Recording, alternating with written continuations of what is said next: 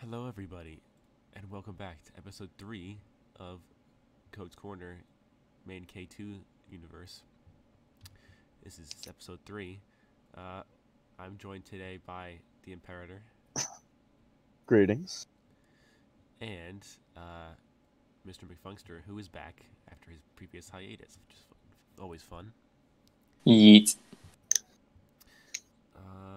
Let's see. Last time we left off, Helsing and Boston Brook were tasked with essentially clearing out another mansion, only to find that it had also been taken over by a cult, or the same cult. And rather than try to fight the animated suits of armor and the weird space worm, Helsing opted to detonate what was essentially like an antimatter bomb. Anti-material bomb, if I'm correct. Yeah, and like wipe out the entire area. There was some inter-team drama. Helsing finally put his foot down and called out McLafferty's ineptitude in her leadership abilities and got her laid off for a little while. So she will be also taking a hiatus as our handler. Yeah, she's no longer with us for the moment. Unfortunately. And, but it but must... You did have to have it was a necessary sacrifice. You did keep her from getting fired, so, you know, could have been worse. I did it. Exactly. See? She can chalk that victory up to me. Yeah. She still has a job to come back to. And, that does sound kind of, you know. Wow.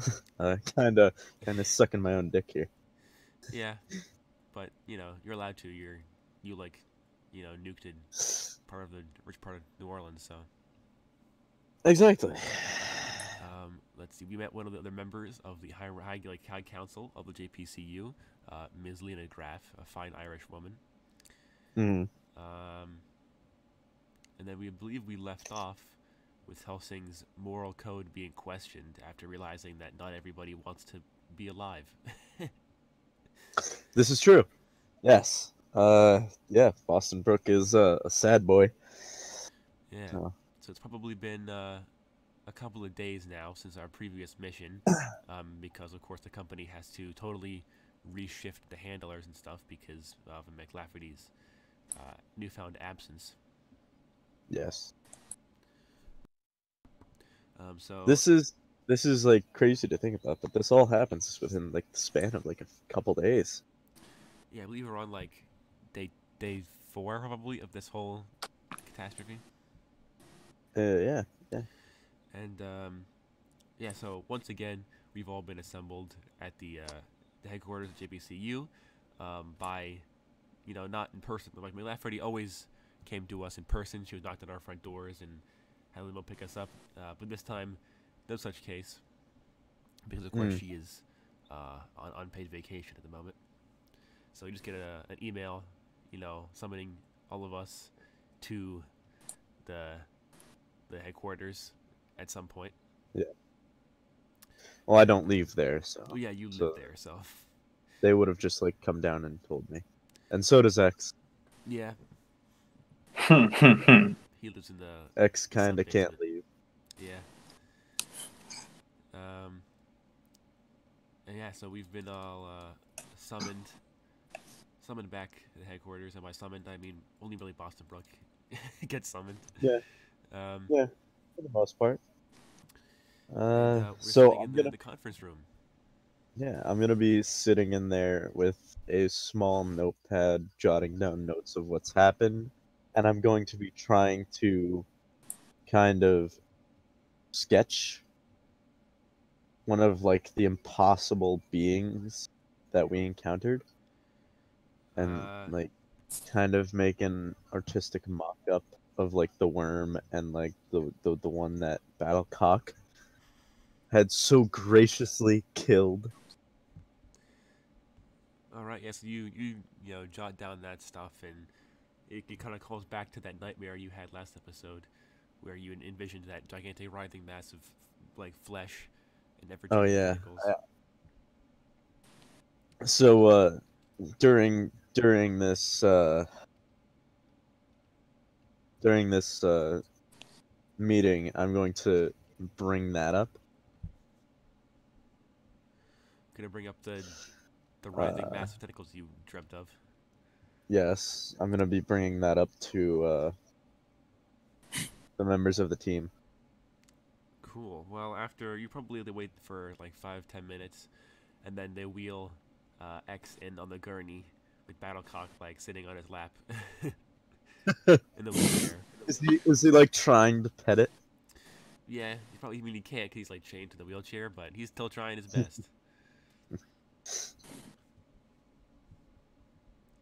And That's funny. now that of course last episode, X's absence was explained with the idea that he was being sort of like tested by the councils to kind of determine if he was like safe enough to be used in the field. So they have decided, you know, mostly allowed Quote to operate. unquote. Yeah, mostly. So yes, they wheel him in, and then like the nurse or whatever that like led him in here, kind of like nods to Helsing, and then promptly speed walks out of the room. I'm just going to keep sat at the table and keep attempting to draw this impossible figure that I saw in my dream. All right. Make a sanity check for me. Okay. Which should not be too difficult because you're pretty sane. All right.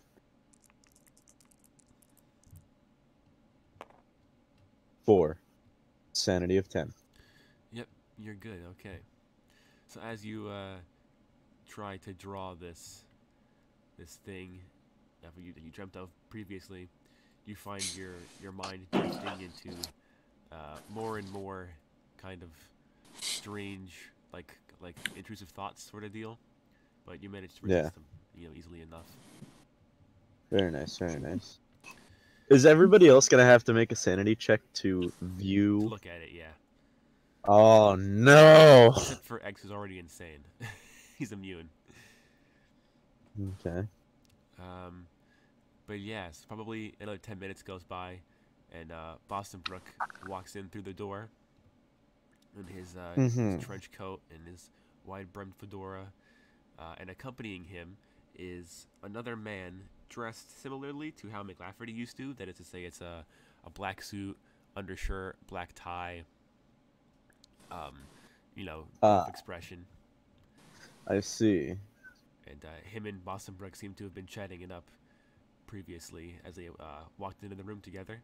And, they both walk up to the table. Boston Brook takes his seat, and the other gentleman walks over to the front of the table and puts down a tablet and kind of looks over the motley crew of random idiots that he's now in charge of for 2 weeks. Yeah. Yeah, JVH has definitely seen better days. I can say that much. Yeah, so the handler kind of looks over everybody, and he just kind of like sighs really Does he heavily. have a name? What? Does he have a name? Yeah, so he introduces himself as Agent Matthew Wright. Okay. You probably haven't heard of him as like an employee, just because he's not like McLafferty's a head agent. She's pretty high on the like totem pole. This dude is just like a normal handler. Grunt. Yeah. Grunt level handler. Yep. So JVH is really not gonna dignify him with a response. Mainly because 1, he probably knows who I already am. Yeah. And 2, just too much on my mind. And but yeah, no, so Jason's just gonna sit there and ponder this impossible being that he's looking at right now. All right, so Yeah, so you just kind of like sit there and scowl at the poor replacement for McLafferty. Um, and after like a good minute of just absolutely like dead quiet, minus Battlecock's every once in a while his like cluck of satisfaction and contentment, um, it is dead quiet in this room. Because, like the only real sounds are Battlecock's clucking and Boston Brooks sipping at spiked coffee and tea. And the occasional whir of the generators. Yeah, like the buzzing of the lights up above you. Yeah. Because it's hot in New Orleans. Oh yeah, and the AC. Is like on full blast. Of course. And after for like a good 2 minutes of awkward staring at each other, Wright like clears his throat and he kind of takes out his like manila folder of photos and he's like, well, pleasure to be working with you gentlemen. I'm only gonna be here for a few weeks, so don't have to be get used to me just yet. And he takes out a satellite image of what looks like a ruined castle, and he slides it across the table to you.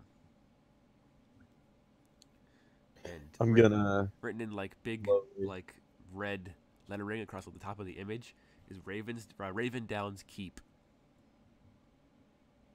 I'm gonna like slowly take up the picture and like inspect it.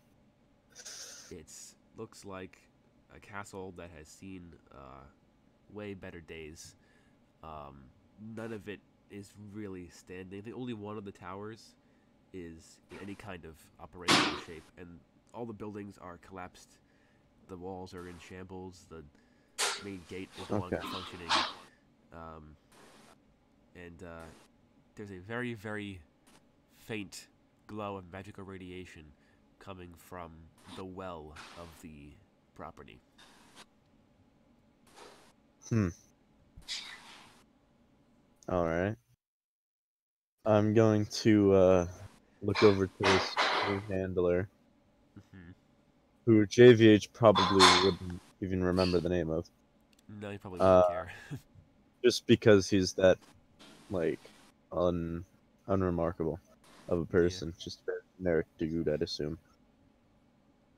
Uh, and he's going to say, he's going to turn to him and ask, "Have you taken the proper time to make sure that this is properly sealed off?" And Wright looks to you and he goes, "Yes, sir. We've learned from uh, the last fiasco, and have already secured the area with magic force fields, and JPCU has already cordoned the area off from the public. The property is pretty much secure, except for, of course, the JPCU soldiers." I would hope to expect that if there were anyone on the premises, they are already in custody.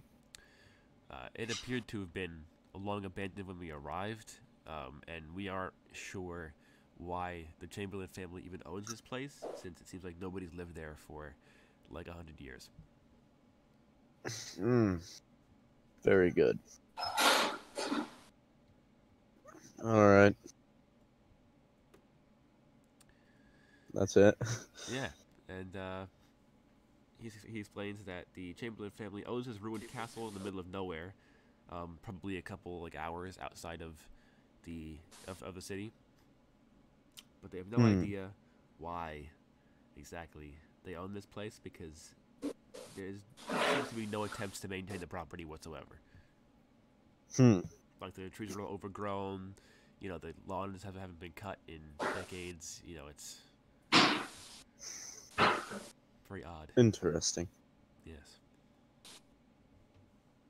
So internally, JVH is going to come up with a theory, and that theory is going to be, what if there's no need to upkeep it because their goal there was already completed? That's a sound enough assumption to make. Um, But yeah, so like hands you the like a notepad or like a sticky note with the address on it and says we've already got the area under control, but we need like investigators to go there and check out and make sure like double check there's not anything fishy going on. Hmm. And yeah, there's Interesting. a car waiting in the lower garages. Okay. All right. Well, off we are then. Alrighty then. Ah. Yeah, so we all head into the garages, get in our armored car, and take the drive to this ruined castle. So on the way there, Yeah. JVH is going to have his red sunglasses on, and he's going to be swirling, just swirling and taking occasional sips of a glass of red wine, like just staring off into like uh, nothing really, just Uh, kind of zoning out. yeah. So you can do that. They would have taken X out of his many restraints, so he'd actually get in the vehicle. So he's there with Battlecock in his lap, chilling. I'm just gonna pet Battlecock for the duration of this ride. That's all I need. Yeah, that's the only companion you need. And Boston Brook has like his flask of whiskey that he just sips from casually. And yeah, so a few hours go by, and we make it to this old, ruined castle that sits against the coast, like the wall like is right up against the ocean. Um, and yeah, it seems in like total ruin. Like All the right. walls are crumbled and covered in moss, and the stone blocks are eroded, and it's just a crumbling mess. So JVH is gonna like look up at the castle and like what's left of it, and he's just gonna scoff and like just say, "What a waste," because it was probably once beautiful in its youth and very, very, very attractive looking to the eye.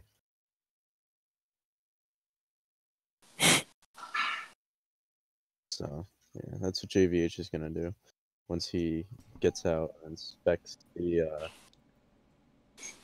castle itself.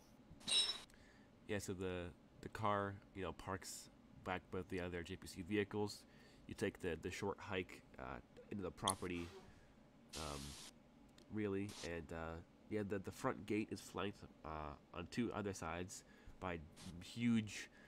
Well, it probably used to be like the workings of the portcullis, but the tower has collapsed entirely, and only like a couple dozen feet worth of stone blocks remain from what was probably like 50 feet of tower. Ah. The portcullis is totally gone. Yikes. So while we're walking into this castle area, JVH is going to keep his hand on his hilt of his story Cool.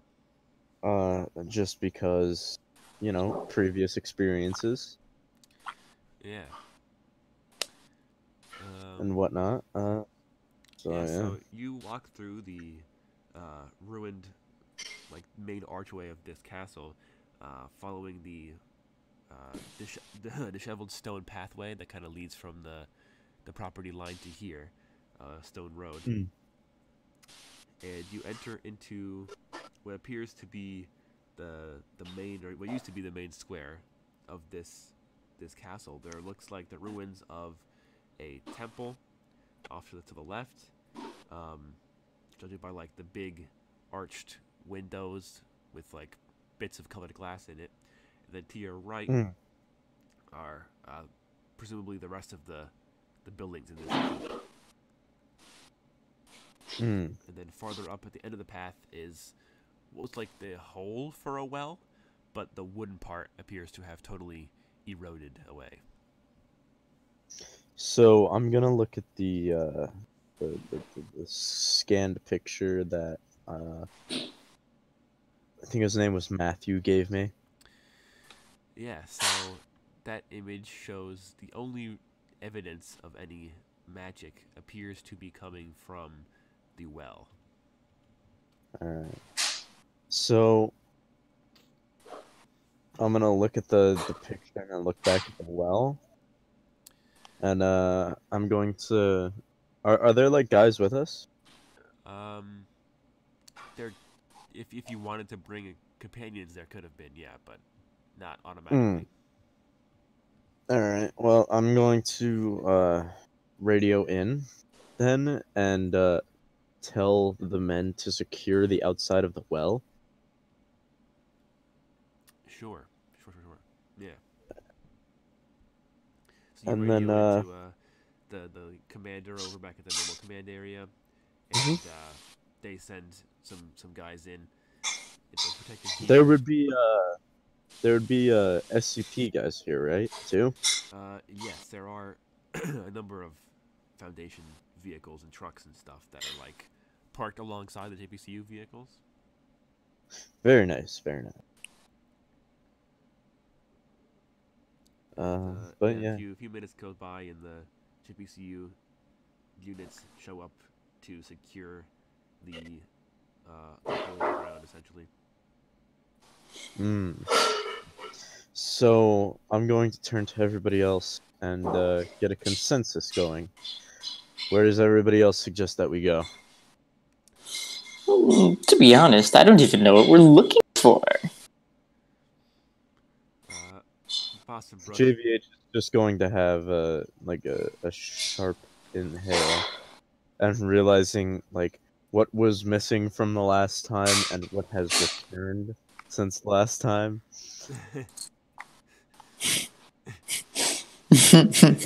And take a sigh. And Boston Brook,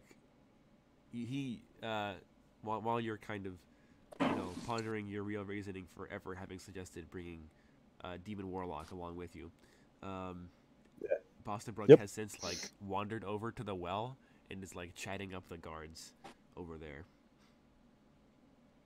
I'm just gonna give out like one of those like loud horse whistles. So Boston Brook hears you and then like turns around and like calls out like, "Yes." Opinion, direction. And then you see him. He points into the like down in the well, and he goes, "I think I see some light from down there." Well, we'll work our way down. So you want to descend the well? Not yet. We'll make our way there. Okay, so where do you? Chances are we could probably find a way in from the main building. Knowing the track record of these places. So where do you? I say we take the main building first, and then work our way down to the well. All right, the main building is all the way in like the far right of the gate against the thick stone walls, and probably like 80% of this building is just entirely gone. Like the floors are totally covered over with grass. There's no ceiling. Most of the walls are gone. There's no doors, no furniture. It's just like a couple of stone walls, some piles of old rubble, and like what appears to have been at one point like a throne, but all of the wood in it is gone, leaving only like the gold parts left, essentially. I see. Yeah. All right. Well, I'm going to start looking for clues. Hmm. So I'm going to Yeah, make my sure. investigation. Make me a perception check. Alright. Nice. Dr. Helsing gets too caught up sitting on the throne and pretending to be a king that he forgets to check anything.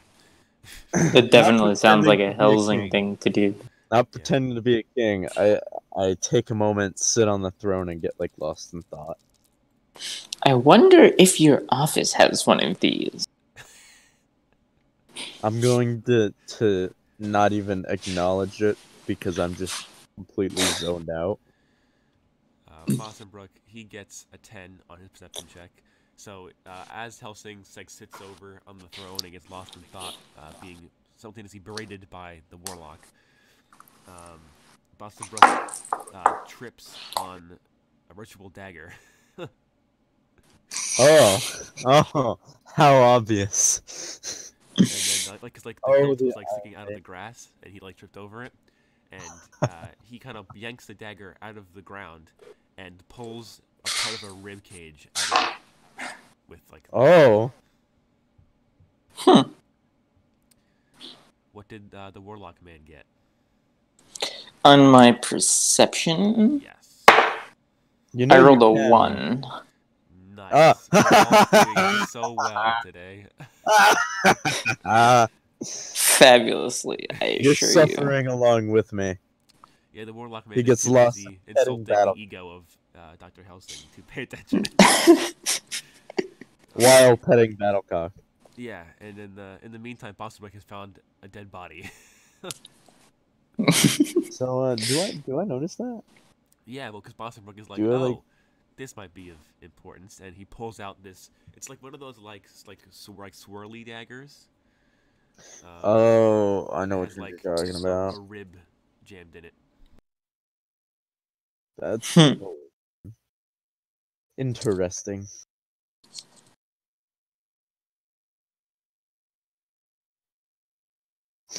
Well, it looks like what we've thought to be true is true. Place as well has had cultists in the past. Whether they're here or not now is yet to be seen. Do you want to like investigate the corpse at all, or the knife, Yes. or okay? So Yeah. I want to look at the knife. make me your perception checks then. You realize, X, that you can do these checks in the game. I mean, I do, but I have physical Nah, dice, so I'm gonna roll there them. we go. I also So physically you just not. investigate the Yeah. corpse and find that it's been covered over in like a layer of like moss. Hmm. So you kind of like peel away like the sod and stuff, and you find that I'm going to. the skull is adorned with a crown. I'm going to take a sampling of the moss just Sure. because plot, and then inspect the crown. The crown is beaten up, kind of smushed. Like on one side, it's kind of like ovular instead of circular. Um, and yeah, it's got some like jewels embedded into it. It looks like an old king's crown. Is there? I'm gonna use my detect magic and try Sure. and see if this holds any magical properties, like I think it might. Uh, roll the check for that. Is it perception? Should be. This would be a perception, yes. Yes. 6 perception of 8. So you, open your third eye, if you will, your magical eye, to the presence My of mind's this eye. crown. You find that this crown, you don't know what like effect that this thing has, but it is cursed, whatever it is. I'm going to, like, as soon as, like, can I pinpoint the curse? Like that it's No. like I like hold this thing in my hands and like use my detection. You When can I tell that find it appears to be like it doesn't appear to be like an instant effect curse. Like it's not like you put it on and it lights you on fire. It appears to be a continuous effect. a decay. Yeah. Okay. So it's got a magical half-life on it then. Oh jeez. Uh And then so what did the warlock get on his check? I get a 4. 4. Perception of 7. Okay, so you look at the dagger, right? Yeah. So yeah, it's a really ornamental, curvy dagger. Um, it it has like some like really old brown dried blood on most of the blade, um, and it's embedded in like the the the rib, but like the part of the rib that connects to the spine, not the front of the rib. mm, Hmm. hmm. So I assume someone was backstabbed. I wonder if it was, metaphorical as well. More than Probably. likely. Uh so I'm going to I would have like specimen bags on me assumably. Yeah. That's just And like like little trivial stuff. little vials and Yeah. petri dishes and whatnot. So I'm gonna take out a vial. I'm going to put the sample of the moss in the vial and then screw the cap shut. And then I'm going to take out one of the bags Yeah. and put the crown in the bag and put it in my satchel. Alrighty. I will put the Or, well, put them both in my satchel. yeah. And then this is cursed crown. And this is vial of moss. Corpse moss.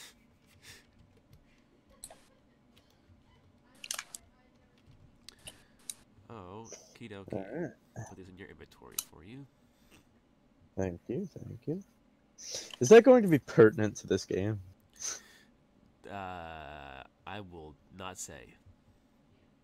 Oh joy, the love of secrecy has returned. It has. Did you miss it? Ah, not at all. um, Gotta love the fog of war. yeah. So, what does? Metaphorical and literal. Yes. So yeah. uh, So anything else alright. with this body? Gonna look over it anymore? Look over the dagger anymore? You know. I'm gonna check. Can I detect magic on the dagger? Yeah, that'll be a perception check as well.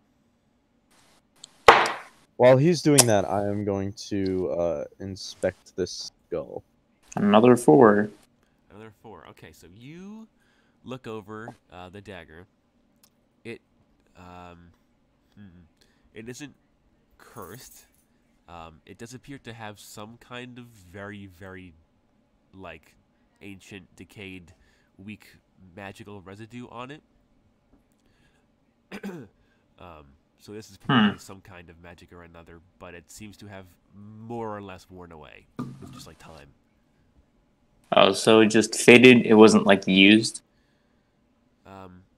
Well, you don't know. Could probably assume both, seeing as it's in a rib of some king or another. But for sure, it's been a couple hundred years since it last seen the light of day. So probably both. Alright. And you wanted to look over the skull of the dead dude? Yes, I would like to look over the skull of the dead king. Sure. Make me a perception check. Alright. It's gonna be a 5. So you dig away some more at the moss, and you pry the skull from its place, having been more or less absorbed into the earth. And it appears to be more or less intact, minus the total lack of flesh. Okay. But you hear sloshing coming from inside the skull. So I'm gonna like tilt the skull downwards, like so that the eyes and nose sockets are facing the ground. Like just shake it around. After a few seconds of jiggling this skull maraca, you That's terrible. you end up you see two small streams of black ichor run from the skull's nose. I'm gonna look up to Boston Rook, like just very slowly. And dramatically, Yes. it's got to be dramatic. Dun dun dun. Yeah. Basically. But yeah, I'm going to look up to him and like just nod ever so slightly, indicating that we do have a problem here. Yeah, Boston Brook, he's like, well, I believe that confirms our previous suspicion. We are indeed looking at the same cult from before. But all the signs here point this being years ago. Do you mean to tell me that they started this plan well before we even knew about them? It appears likely, yes. This does worry me. We are dealing with something much bigger than we would have thought. It was a good decision to bring another agency into this. And as you say that, you hear some like Foundation guys arguing with JPCU guys. I'm gonna come over to the radio, and like kind of warn them, keep it down, or I will come over there. We have a threat on our hands. The safety of the world is more important than bickering right now. You hear the argument stop immediately. We're working together, not against each other. But for how long? Excuse you? Until I decide to make somebody shoot somebody else. There's the answer. Yeah. You're not gonna make this easy, are you? Of course not. Oh joy. So yeah, so anything else in the main building, or are we going to move on to somewhere else? We should try to find a secret passage. Sure. Give me perception check at disadvantage. All around, everybody? Yeah. 2. And a 5. So you get a 2. That's a little passive. Your perception is 8, right? Yes. Okay, so that's a pass. Boston Brook, he gets 4. Okay, so he gets the 4. So I believe that's also a pass for him. And then what does Warlock Boy get? 2. 2. That's a fail. So that's your disadvantage then. Yeah. What's your perception? I believe it's a 7, isn't it? 7, I think. Yeah, that's a Yeah. fail. That's a fail.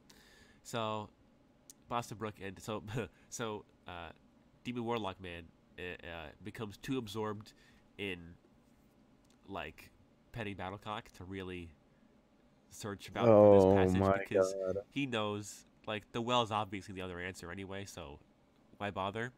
But yeah, so he's too lazy to look for the passage. But Helsing and Boston Brook, they wander into a separate room of this main keep, and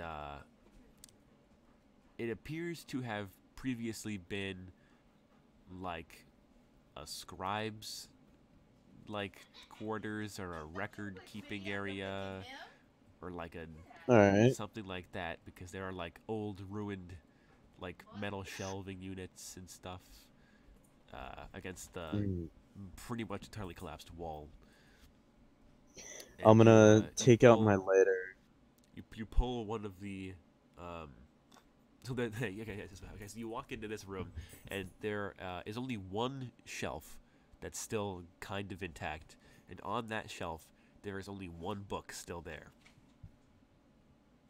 Well, that would seem Ominous, isn't it? He says, patting Battlecock. That would make it seem pretty obvious, I would think. I'm Yeah. gonna take out my lighter and light it as a source of light. Is there a candle in here? There are old candle holders, but they would have rotted away by this point. Mm. All right. Well, then the lighter will have to do. I'm gonna walk over to the book and pull it. You hear an ominous, like, gear grinding, cranking sound.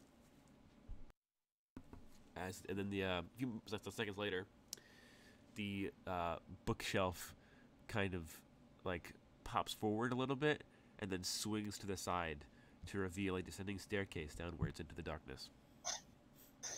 Well, none of us are getting any younger. You know, I feel like I'm getting deja vu.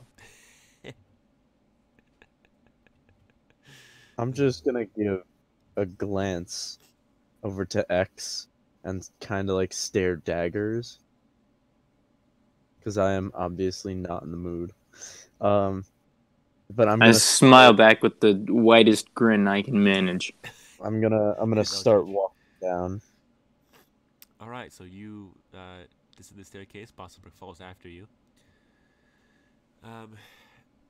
You go down probably a couple dozen yards into the darkness before arriving. Here. Oh boy. And this is the staircase that like goes up.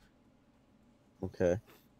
I'm gonna before we go down, I'm going to have Boston Brook try to prop the door with something, He's gonna make a check or to see if he or finds like something. try to put something there to like a branch or something Uh, to try and like keep that door open.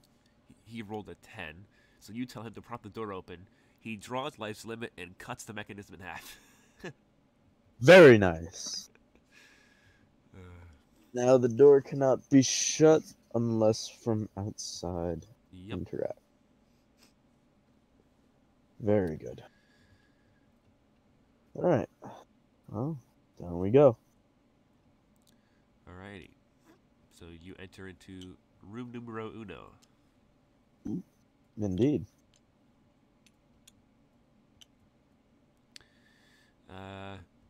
Room numero uno. So the ceilings here are pretty low for you because you're a pretty big boy.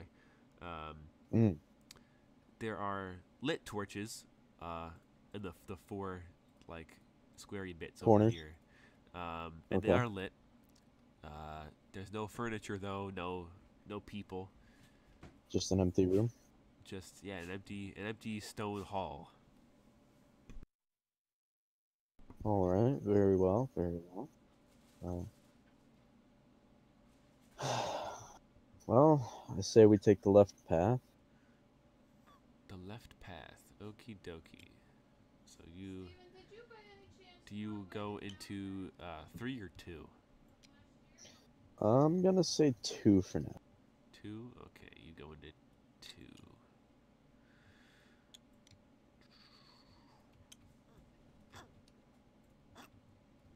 Alright, so 2.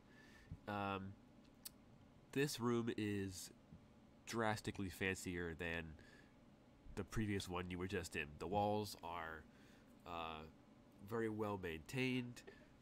There's a big like chandelier of candles in the center of the room hanging from the ceiling. The walls are covered in really large like Renaissance era portraits of men, women, and children, and there are plaques, like bronze plaques, under each portrait, and they all have the same last name of Chamberlain. So JVH, being a natural lover of the arts and the Renaissance, and him wishing that he can go back there, he's going to inspect them and make the comment of, well, seeing as everything is still lit, we can still see down here. I would assume that people been here recently. Boston Brook Keep on your toes. agrees. It would appear that we are not alone. Yeah, so Boston Brook, he's like, yeah, that would seem that way. And yes, you look at the paintings, and they appear to be all Chamberlain family members going back since probably the like 1920s, 1910s.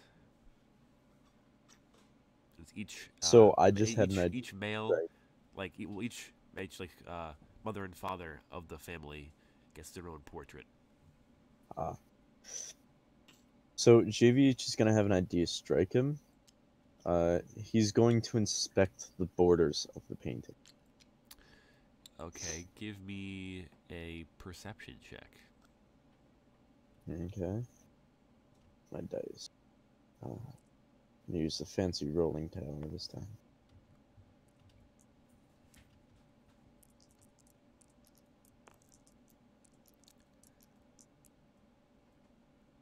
Come on. Come on. So you do manage to find that the only painting that is not well maintained is that of Robert Chamberlain, the man that you are currently here to avenge, essentially. All the other paintings are in perfect, pristine condition, but his is torn and ripped and partially like the frame is like bent off the wall a little bit, and it's like totally damaged and destroyed. Interesting. I'm gonna take a good look over his portrait and see if I can. Family drama. I'm gonna take a good look over his portrait and see if I can't find anything to do with any kind of secret entrance or a switch or a lever. Okay, so you kind of peel away the rest of the frame that was like already partially hanging off the wall, and on the back of the portrait, as you just barely push it aside, and the nail in the wall gives out and it falls to the floor. And on the back of the portrait, of the cardboard backing, is scribbled "heretic." Well, it seems there's our answer. Intriguing. So, do we see this doorway right here? Yeah, you see this. This is there.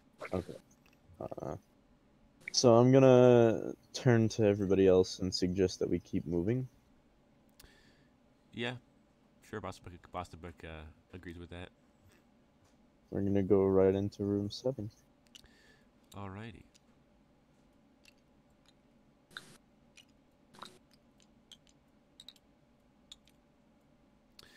So this side of the wall, this one here, is this was very high ceilings for the previous ones you've seen, and that whole smaller part of the wall is covered in a gigantic tapestry.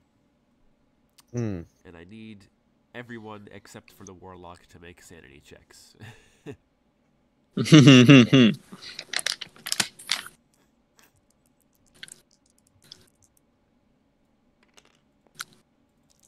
That is an 8 for me.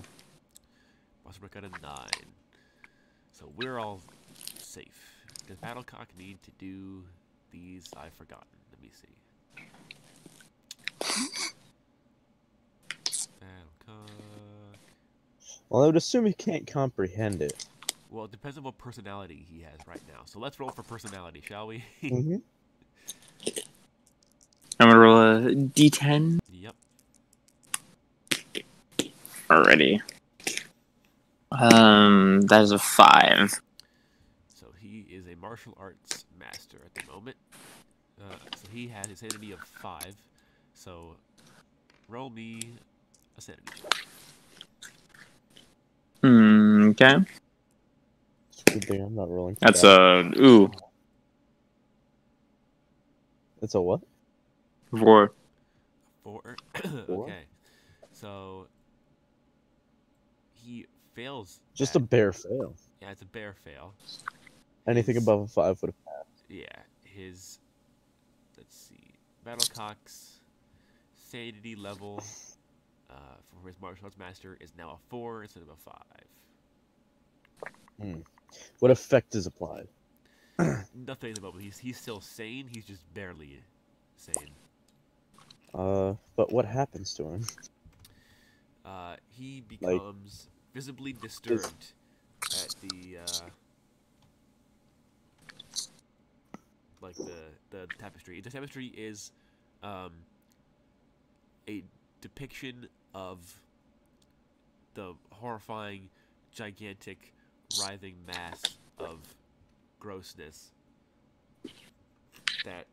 So like, as soon as JVH sees this, he's going to open up his journal that he was like scribbling in, like frantically flip to the page, and compare it to the tapestry, and see that it is exactly the same as like what he drew. Well, the tapestry, as you what you like, you look at it. We all look at it. Battlecock is disturbed and clucks angrily at the tapestry.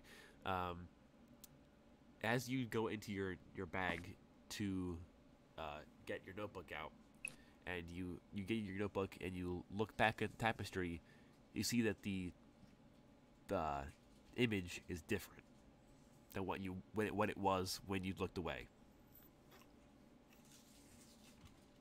So as soon as he looks back from his journal, he's gonna like tremble like a little bit and drop the journal. So you And drop the like, journal, and the notebook falls open to the last page that you had open, which was the one depiction of the horrifying outer deity, and you see that the image in your notebook now matches the tapestry. he's gonna like touch the tapestry to like make sure that it's like metaphysical Make and me not. an endurance check for touching the tapestry. At disadvantage. Ooh. How 7 and a 6. strange. So that's especially if you pass, right? You have pretty high endurance. My endurance is 7. Yeah, so yeah. Yeah. Okay, so you touch the I would've tapestry, needed a 4. and you feel a strange, like the feeling the prodding at your mind you felt when the space worm was like attached to you, like in your body. You feel that same feeling It's now. like an impossible feeling, right? Like Yes. an impossible, or a feeling of something impossible. Yes. Okay. So yeah, I'm gonna touch this tapestry and like try to comprehend like what I'm feeling currently, and try to like make sense of what's going on. Make me an intelligence check at disadvantage.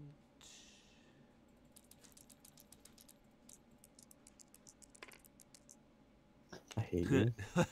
I hate you. I hate you. I hate you. You are overwhelmed with sensory information and the inexplicable nature of this event, and you take a couple steps back from the tapestry and like babble nonsense for a few seconds. As you look down at your hand and see that the fingers you use to touch the tapestry are now have little black tendrils like weaving through it. So in a flurry of panic, I'm gonna draw Storyweaver and cut off my hand. You Sure. I don't know how much damage that would be, but I would assume, since I'm doing it to myself, that would be probably, and it's just my hand, yeah, just your hand. so I'd say 1d12 times 10. It's either that or 1d20 times 10. 1d12. We will make it. We will make it that mean. It's only a hand. Yeah, it is only a hand, and I am doing it to myself in a And you can regen frenzy. anyway, so it'll grow back in like an hour. 110. Wow. Okay. Nice. So you're now down to 190 health. Yeah. But you do regenerate, And I'm gonna so... like hold the stub wrist now, and await regeneration. Let's see. Regeneration. 1d4 times 10 health per turn. So basically, every room, you will regain 1d4 times 10 health. So I'm gonna You should really get that checked out. I'm gonna like snap to X and like give him like a crazed, angered look. What? I'm just saying. And like my breathing is like shaky as I hold like my wrist. Make me a luck check for me, Merlin, would you? Who? Helsing. 3. That's not good. What's your luck? 5. 5? Wonderful. So I don't completely fail, but I'm like just below that requirement. Yeah, so what happens, so you look to Warlock Man, and as you kind of, like, recover from that weird, like, horrifying deja vu of cosmic horror, Boston Brook points to the floor, and yells, like, space worm. Because it's space worm. I'm gonna stab my hand. Because assumably it's coming from my hand. It is your hand, yes. Okay, I'm gonna stab my hand straight through. Sure. Give me the damage of your sword, which is... That would be... 2d100. Give me a second here, I got a lot of stuff on here.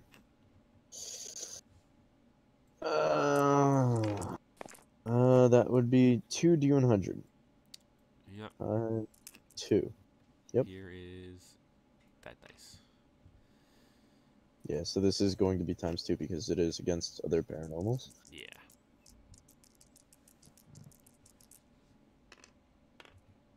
$70 and 20, that's 90. 70 times 20. Yes, that's 140 damage. So you stab your hand through, and the this is a very small space worm, much smaller than the one that you fought previously. And you stab it through, and it dissolves into black ichor and dies. So after that, I'm going to do like a little flick of my sword, and then shoot it. Cool. And take like a deep sigh as I pick up my journal and put it back. You pick up your journal, and you see that both the tapestry and the notebook now look different than they did like 20 seconds ago, but still match each other. I'm gonna take out my lighter of evil, and I'm going to burn the tapestry. Yeah, so you like burn this tapestry. You know, put your lighter to its bottom, and you zap it, and from the tapestry comes a screaming, writhing mass of black ichor that, like, you know how when you see like like water seep through the pores of a filter. Yeah. It's like So it's that. almost like Venom. Yeah, but it's a weird writhing black massive screaming eyes and tentacles and stuff. I'm gonna up the power on my lighter and flick it again. Roll the damage for that. All right, what's the damage on this? 1d100 and 3d100. 3d100 when targeting a paranormal target. So that would be the number. All right. Yeah. Need one more d100.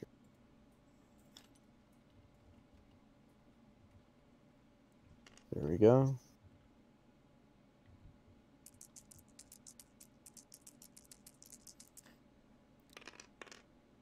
Ooh, good rolls. Good rolls. 160. Okay. 160, and that's just 160. I don't think it's doubled. So let me do some. Yeah, when it's against demons, I believe it's doubled because it's 4d100. No, I think it's doubled for demons. Alrighty. Luckily for you, fire ignores armor. Yes. So you light so this thing oozes out of this burning tapestry, and its like lower left half is already like singed, and it grows a new tentacle to try to like strike at you, and you just like turn the new tentacle to ash, and it like falls to the ground, and you light part of its upper torso, if you could call it an upper torso, on fire. If you call it a torso. Yeah. Now we can roll initiative. Oh man, gotta love arson. Mm-hmm. Always fun. Always fun. 7. You get 7. Your agility is 6? My agility is 5. 5. So you get 12.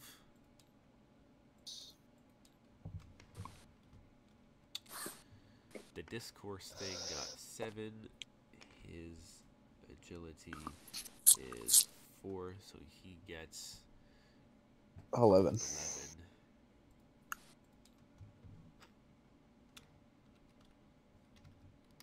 Boston Brook. He gets a 2, which is pretty bad. I believe he has a... What's his agility when he has life's limit? 7. So he only gets a 9. Man, to think last campaign he was on par with everything. He was like the fast one. What does X and Battlecock get? X has a 13, Battlecock 11. Mm. Dang, Battlecock rolled really bad. He's an 8 agility. Yeah. Oh boy, okay. So up first. Alright, so is X Warlock leads us Man. off. Alright. So,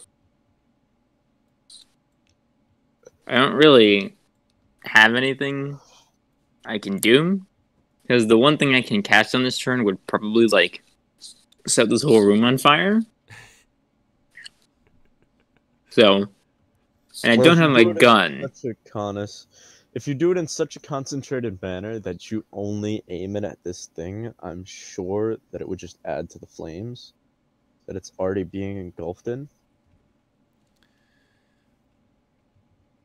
You willing to risk that? I've already lit it on fire. Well, yeah, Alright, your words. If he misses, like, even one of those shots, it's gonna hit the wall, or it's gonna hit you, or it's gonna hit, you know. I can come back to life. That is true. Alright, I guess I'm just gonna take 6 volley on this tentacle monster. Okay, so that is... So give me... How many fireballs are you shooting?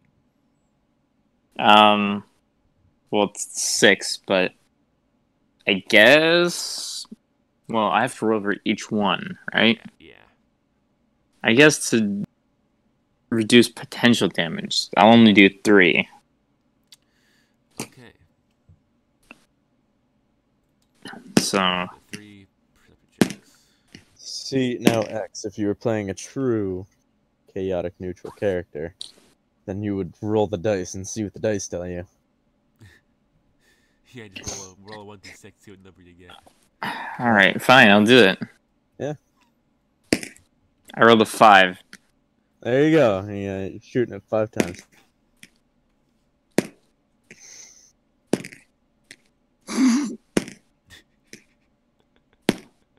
All right, so my attack rolls are, or my perception checks, I guess, are 1, 2, 3, 7, and 6. Who boy? Okay, 1, 2, 3, 7, and 6. So you make the 7 and the 6. The 1 is gonna hit Helson, Okay. and then the other Okay. ones miss. So roll the successful ones first. The damage. 2d100 per. Yeah. I'll stand there and take it. I regenerated a bit anyway. So that's 80 and 90 for 170 on the thing. Okay. And then the one that hit Helsing is 100. Okay, so Helsing got 100. So he's down to 90 health. Well, no, I would have regenerated a bit. Well, you Yeah. regen on your turn, so when you go next, you'll regen 1d4 Mm. times 10. Hey, let me regen that.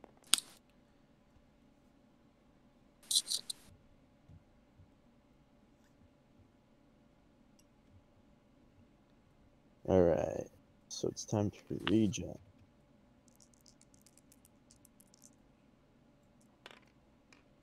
30.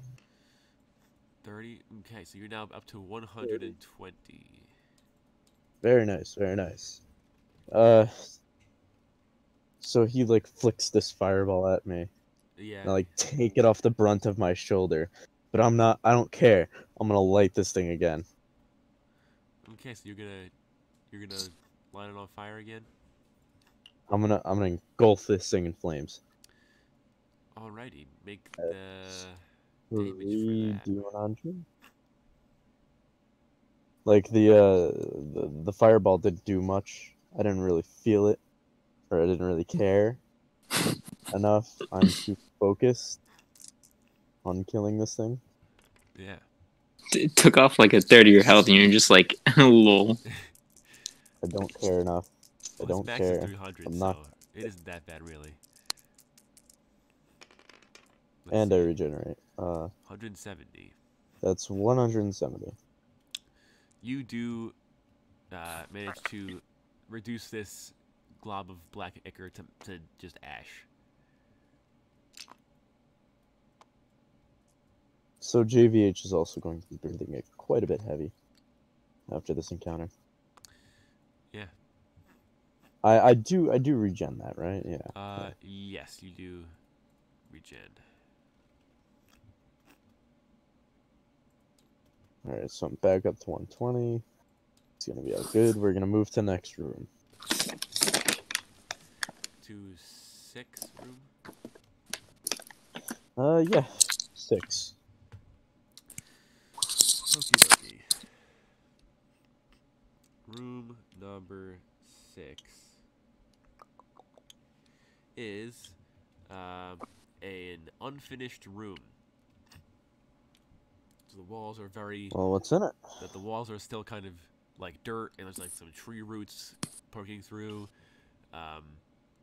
There are some pickaxes and some shovels leaning against the wall over here. Interesting. Yeah. There is nobody Well, in here. It's empty. let me roll.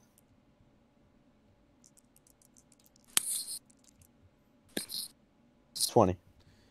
Up to 140. Hey X, you want to see me be back up to full health with another hand? Hmm. Alright, Yeah, your well, hand is regrowing, but very slowly because you're still healing back from that fireball that singed your chest. well, the back. Yeah. So what do we say? Up to 14? Over to 14. Okay. We'll make our way. I don't necessarily trust all of this. 14 is a For me. cafeteria. I get to roll a thing now. Let me roll my regen dice. 20 more. 20 more health. You're up to 160. Hey, look at that. You're almost healed from that fireball. So there's. Hey, Let's see. good times, good times. +2. So there's 6. If he had done any more than, like, 200 damage, I would have had to put him down. Oh, that's quite a bit of people. It is. Hmm. I rolled a low number. I rolled a 4. This is not 4. I know, because it's 1d10 +2 for this room. I So am we open this door none over too here, plus and we right kind of now. file in, and we interrupt the meal of a group of 6 armed cultists. I'm gonna during this encounter, I'm gonna put away my lighter and draw my flintlock. Is there like a table near us? There's the main one, yeah. I'm gonna flip that table up and give us cover. Give me an agility check. This would be pretty funny if you succeed.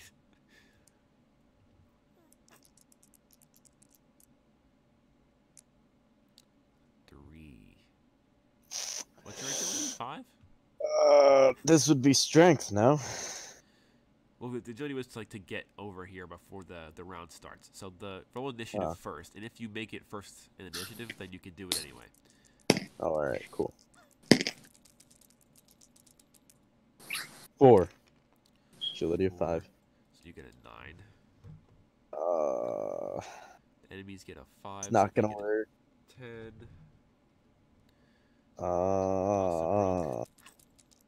Brook gets a 10, so he gets a 14. Wow, he's quick this time. Jesus. What do X and Y get? X has a 14, Battlecock 13. Battlecock is not on the ball today. No, not really. Alrighty. So up first is Brook or X. So whichever you want to go first, we'll go first. Well, I spend my turn trying to back away from the cultists because I don't really want to get shot. And I don't really want to use more magic than necessary, so I'm going to send Battlecock out. That's my turn. Okay, so you just back up a little bit. I'm very disappointed in X right now. Brook is going to draw Life's Limit, and he's just going to slice at the dude that he's already in melee range with. He's going to dodge this. He does not. Bear witness to Life's Limit's power. He also has... No, wait. Don't forget. He also has the medallion. He does, yes. Doesn't the bare hands, though? Yeah. Oh, it would be strength. He still kills him. So Brook, he draws Life's Limit. He just takes a baseball bat, swing this guy's throat, and just beheads him immediately. Very good. Very good. And now we are up to Battlecock.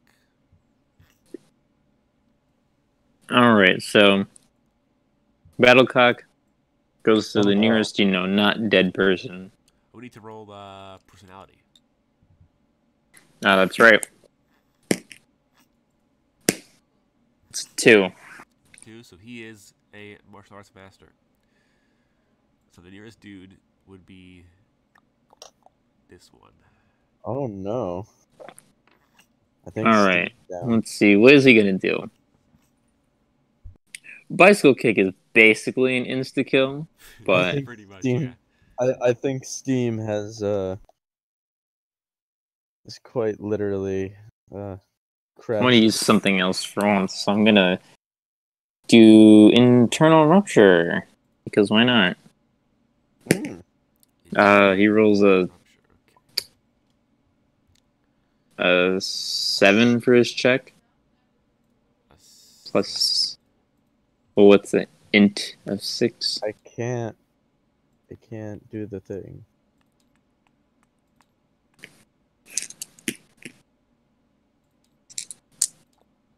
I can't interact. Oh, there we go. So let's see what's Eternal Rupture. Let me find the character sheet.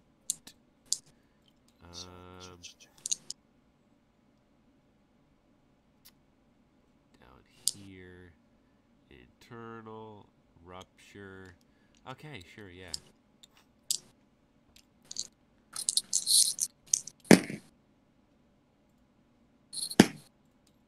Alright, so that's 80 damage. 80 damage. Okay, so it's Battlecock. He runs up to this dude, and he just like takes his little feathered hands and like pokes him with like the gut, and he yells in pain, but there is no evidence of his like injury. He's not dead, and he is still conscious. Now we come to the enemy's turns. Great. So this dude's gonna attack Battlecock. He does not have a gun, so he's just gonna try to punch him. Battlecock can dodge this with an agility check if he wants to. Okay. Let's see, that's 5 plus whatever his agility is. Yeah, 8. So yes, he's fine. This dude misses. These two are gonna shoot at Bostonbrook. These two are gonna shoot at Helsing. So let's do those first two at Bostonbrook first. First guy, second guy. So one guy hits. One guy does 2d100 damage. He does 170 damage. Bostonbrook's super duper health is 250. So he now has basic mathematics minus 170. It's 80. So he almost kills Bostonbrook in one shot. Good time being the glass cannon. I can dodge this, right? What?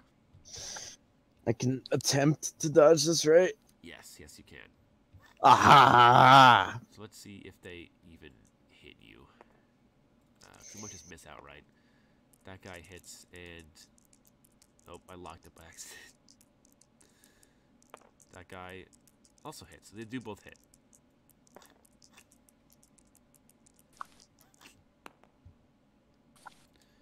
That's a dodge. Is that a 9? Yeah. That's a 9. Yes! Can you dodge this? Let me see. Hmm? Yes, you dodge your range attacks at disadvantage. So roll me. So let's get this one out of the way. 5 or higher. Yeah, you still dodge that first one. So roll me the second one then. Hold on. Wait. Let me get my stats back up. Okay.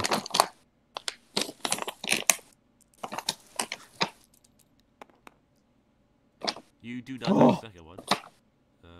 No! Come on! Hiya. You get 80 damage, so you're down to just 80 health. I hate you sometimes. You do regenerate on this turn, though. So Why couldn't you roll it better? So I'm gonna have to. There goes my attack. Roll your regen. You regen at the beginning of your turn, so. Oh yeah, that's right. 3. There's back a up to 1. part of gunshot. Yeah. Is it my turn now? Yes. Alright, I'm gonna draw my rail lock. And basically just the guy that shot me, Uh-huh. he's getting domed with a high velocity round. So that would probably be Roll the perception. Then I'll get the 5d100 right that there. would be, yeah, 5.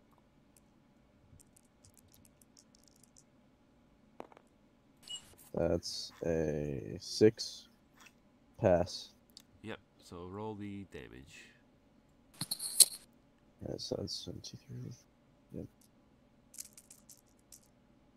Wanna wait?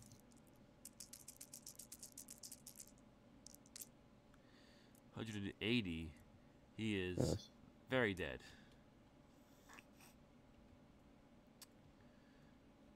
Okay. Back up the turn order to Warlock Man. Get back in here now. Fine. So I guess I go back in. How many dudes are there left? 4. 4. 4. So I'm gonna do 4 fireballs. Try not to hit me this time. I'll try. So.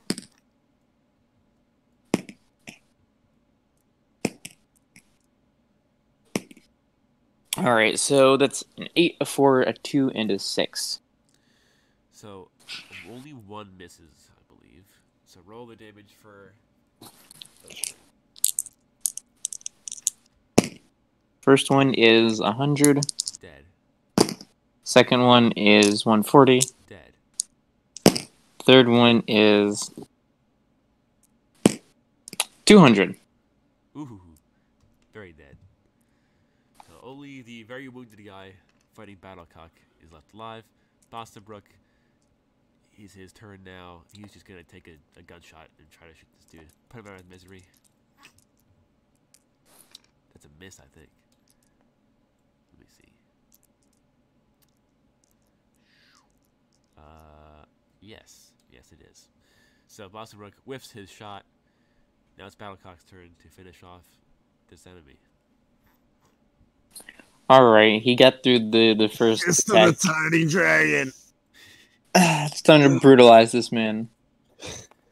Oh yeah, you gotta roll your personality. Yeah. That's a 5. I think that's still martial artist. Yep. Alright, so he's gonna make a strength check for Foot of the Tiny Dragon. That's a 7. Yes. Fist Alright. of the tiny dragon. Like, in reality, I love Battlecock. In the game, I have to pretend that I don't. What is that? That's like 230? Oh yeah. Oh yeah, you killed him by an extra 210 damage. He's very dead. Did he have ruptured organs? Yes, he did. I think that was what I did the first turn. Yeah.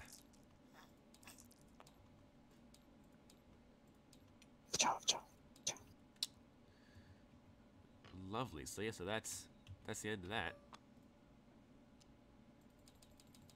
Very nice.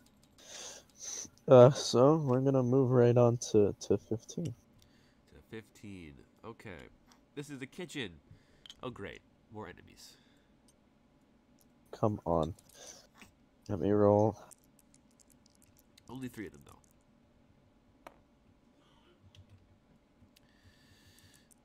Boop boop boop. Roll my regen really quick. That's true. 40. 40! Nice. Up to 150. Finally. Now Bostonbrook also gets to roll his regeneration. Oh yeah, he's got life's limit. Yeah. What does he regenerate? Magically enhanced. 1d6 times 10.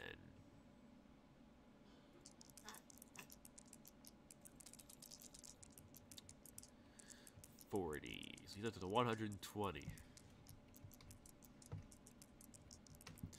Okay. So we Initiative? got 3 more cultists to do battle with. But we have the surprise So initiative at advantage. yeah, so whoever wants to go first pretty much can. I'll go first since I'm in the front. Basically, I rolled a 7 on my initiative for when that Your comes up. initiative, so you have 12. I'm gonna load another round in and take a shot. Alright, make the perception check. I'm gonna roll for the initiative for Boston Brook. Ooh, they're 14. Dang, boy. 4 on perception. It's at an 8. That's a pass.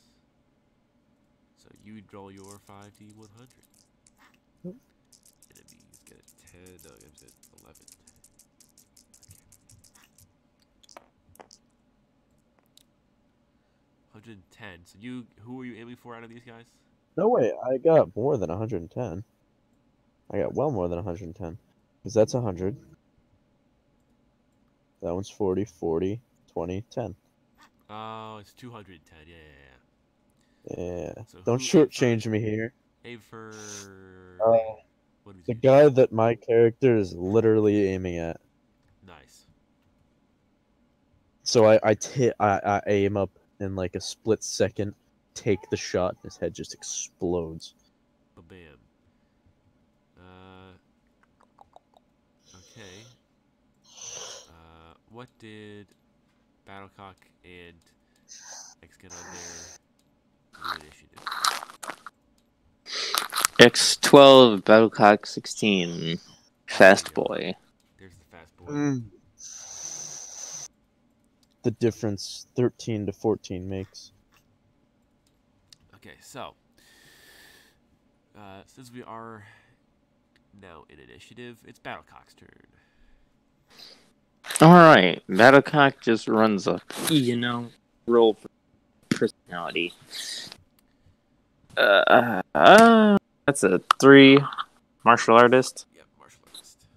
Alright, and I want to put fear into these guys. Or like the one dude who's remaining. There's 2 dudes that are remaining. Let me see. How do I... wrong sheet. I'm gonna bicycle kick. Because... why not? Alright. That is by far one of the more effective moves that we've seen. That's ridiculously effective. Oh wow, that's... only 1 plus 2, so he only kicks 3 times. Rest in peace. Let's see, that's 50, 60, 60, so 170 damage. Yep, he is. This dude, also big dead. And now we come to Warlock Boy. We've one poor soul left in this room. I taunt him. Okay. That's my turn. Does this require him to make a sanity check? Well, it depends on how he wants to taunt him. Well... I'm gonna start raving about the Catholic Church. Oh Raving about my god. Yeah, it's a sanity check for him. Sure, why not? Insinuating that both he and his mother are devout followers of Christ. Oh no, that's for sure. For sure. It's a fail. I'm gonna roll a 1d4. This is the classic Quest for the Core board game 1d4 suicide roll. Let's see what he gets. That's cockeyed, doesn't count. Let's see what he gets. 3. I believe that is he's petrified in fear and is stunned for how many turns? 3 turns.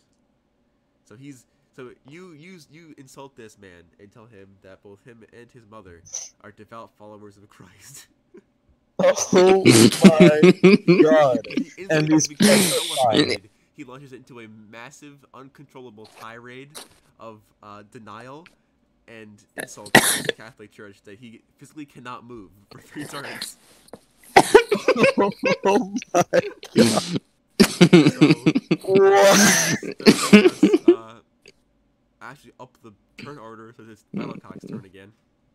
I'm not even going to. Wait a minute. Oh, because you had. Well, I guess yeah, sure. Yeah, so it's JVH. How are you gonna finish? Wait a minute here. You tried to just shortchange me out of a turn.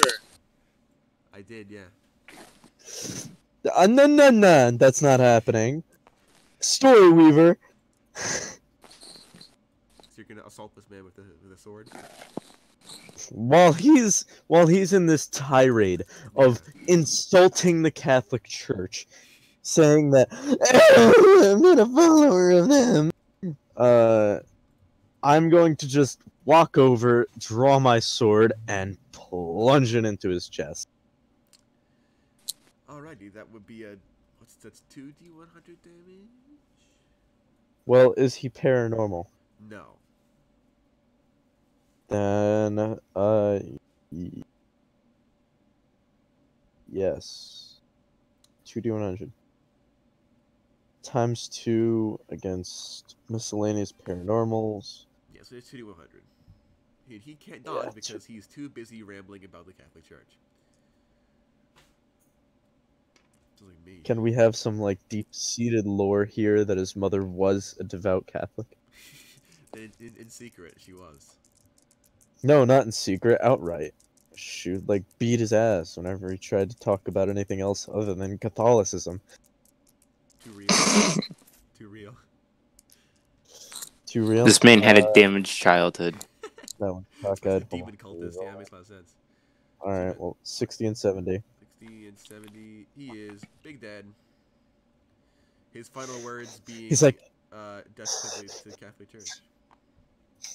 no, I was gonna say, the aristocrats. His final word is, down with the papacy, and then he just dies.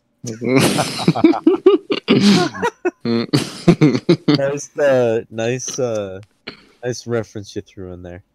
Yeah, that's The papacy. Yeah, great. Damn papists. He was a Protestant the entire time. They bested me again. There's like a whole backstory there. Yeah, that we you could have interrogated him, and you could have, you could have used him as an enemy of the church, but no, you decided to stab him through the chest instead. I'm just well past bargaining at this point. They made me cut off my hand.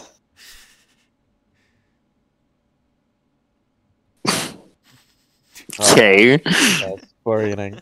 Oh wait, it's my turn, so I gotta roll regen. 40. Hey, 40 more. You're up to 210.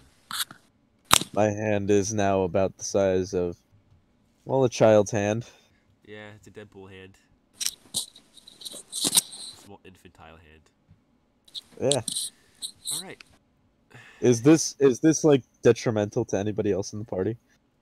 I mean, compared to what we've seen recently, like a grown man growing an infant's hand on top of his adult-sized stub of a wrist is not that new.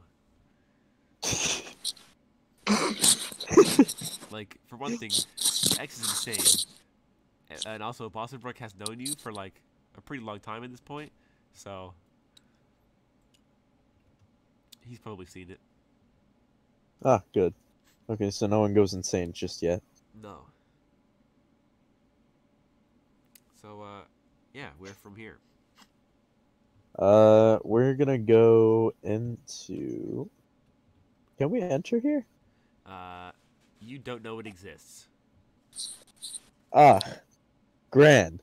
So we're just gonna go right into 27 then. Right into 27. Oh, great. That's a mistake. Oh, Okay. boy. Sure. Why not? Let me before you do anything. My regen. I'm gonna roll Boston with regen too. 10.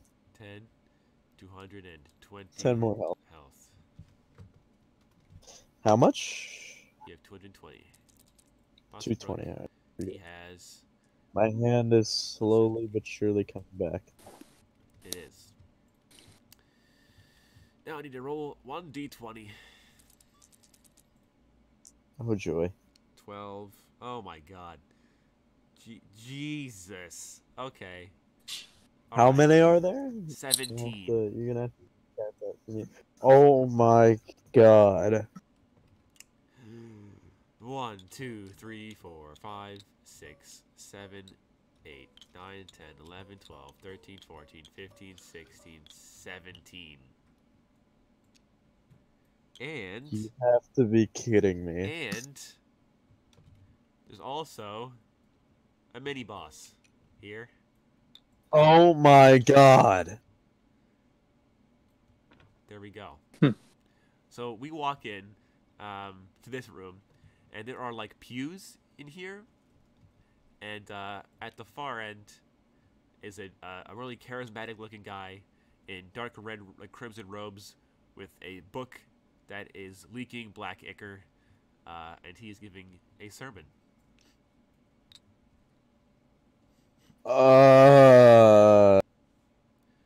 Now I'm Is gonna there make any a way? thing to prevent us all from being murdered. Is there a way to just walk back out of the room? I'm gonna check that right now. They Ah, perfect. have not seen you yet, Marasiat. So we can So we're leave. seen, We are not seen. It's like only you've poked your head through. So and then I like back myself up back against the corridor. yeah, you're like, oh no. And then I like push everybody else to the wall. Yeah. And I'm gonna point back down the corridor. So we all walk back into the kitchen, where a small firefight just broke out, and they did not hear it. Keep that in mind. Don't go down that way. X, do you have Yes. anything that can take mass amounts of people in a short amount of time? He's a lot of stuff, actually. I suppose I could. There's one up front giving a sermon, and there's about almost 18 in the pews. There's exactly 17, but close enough. Well, I wouldn't Well, have good luck. are they all like clumped up or spread out? Because that changes. Pews. They're all clumped Wooden up pews. for the sake of ease. Yes. Well, I could put a barrier in the doorway. I could throw a bomb in there. Or I could create like vacuums across the room. Whatever kills the most people in a shorter amount of time. Well, are they all within 10 feet of each other? Because that changes which one of these options is more effective. Well, I would assume that the people in the pews, which is who we're going for, are all within 10 feet of each other. Well, no, they're in a 4x4 square. Well, yeah, but that's a 20 by 20 foot square. So they're kind of like they're kind of spread out. So like let me see, the IRD, which is 2 by 2 by 2, would hit 4 of them. That's what I'm saying. At a time. Now what you could do, you could put up a seething barrier in the doorway, toss an IRD in there, which would probably kill 4 of them. A bunch of other ones rush into the doorway. They hit the wall of magical glass, and then they explode, and that'll take out a couple more. Well, I suppose what I do. How many of these things can I concentrate on at once? That's an excellent question that I had not answered. Therefore, the answer is all of them. Okay, then I guess I could do a barrier, and then Well, we don't want to take out the guy up front that's giving a sermon. Well, I could do this. I could do a barrier. I could do columns, then they get sucked in towards the columns and the barrier. Ooh, that's good. Mm-hmm. Okay. Yeah, you can do that. All right. Let's see. The ceiling barrier, an endurance check, and 10 seconds of preparation is all that takes. So, Mm. give me the endurance for that.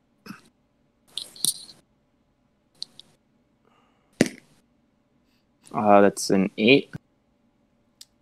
That's a pass. So this thing can be up to 4 squares in width or length.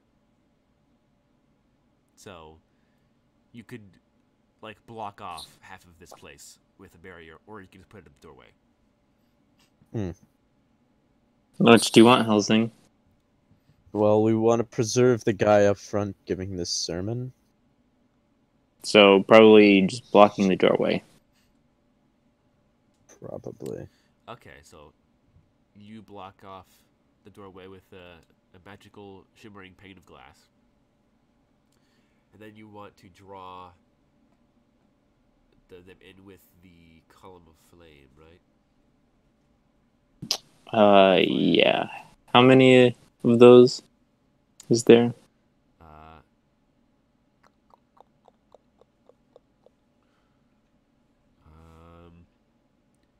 believe it's 1.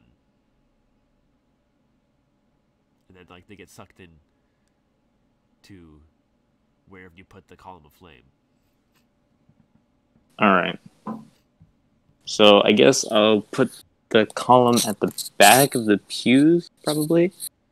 Okay. Sure. Ooh. Poor roll. I got a 1. So you. Oh! Yes. Yes.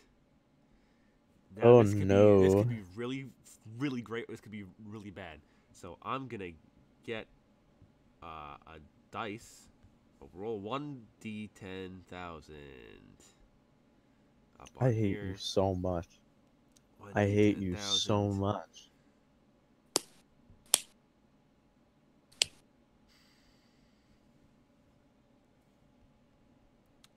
So what did you get?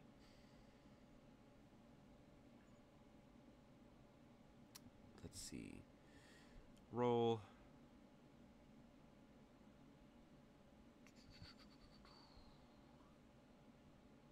Roll a die.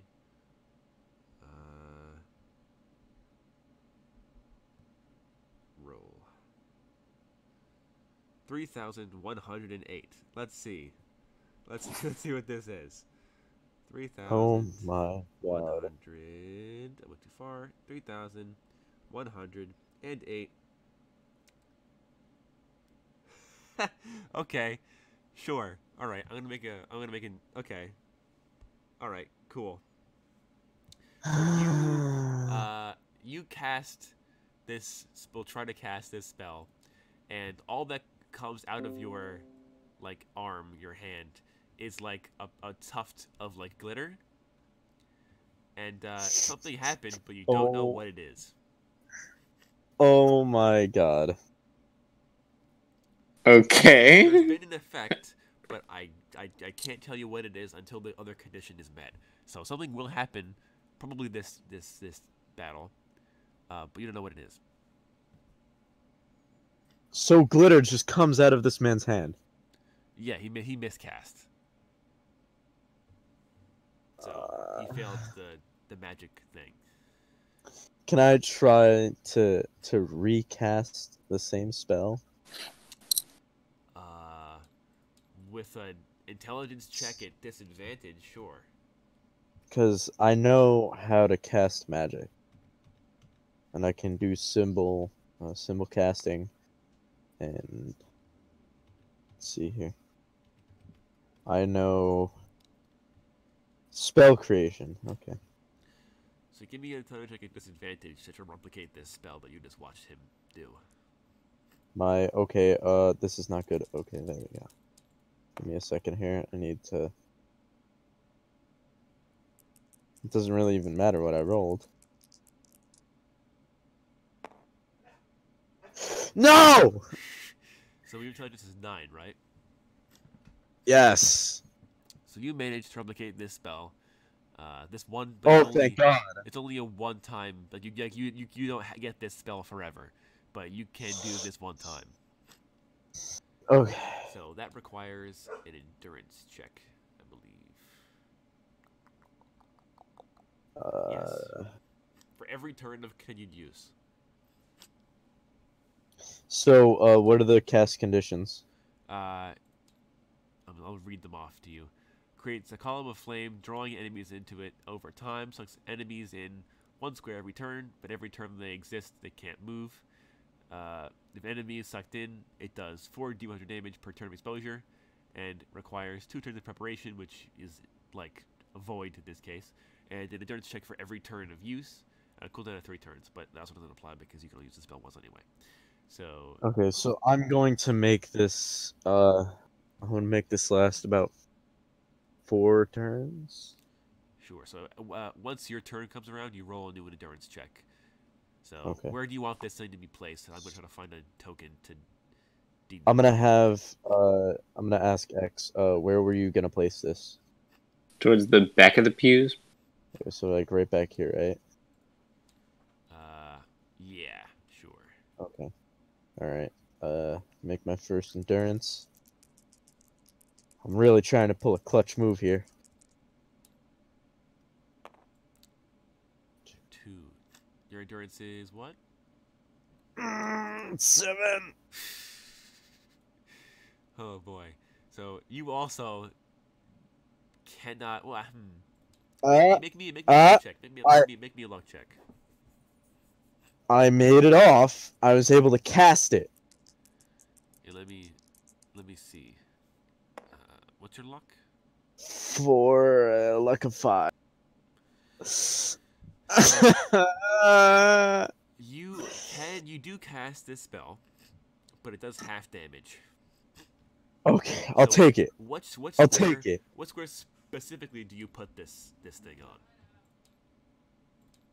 The square that I put this on is. Yeah. It's gonna be specifically to create as much chaos as possible. It's gonna be this one right here. That one? Okay.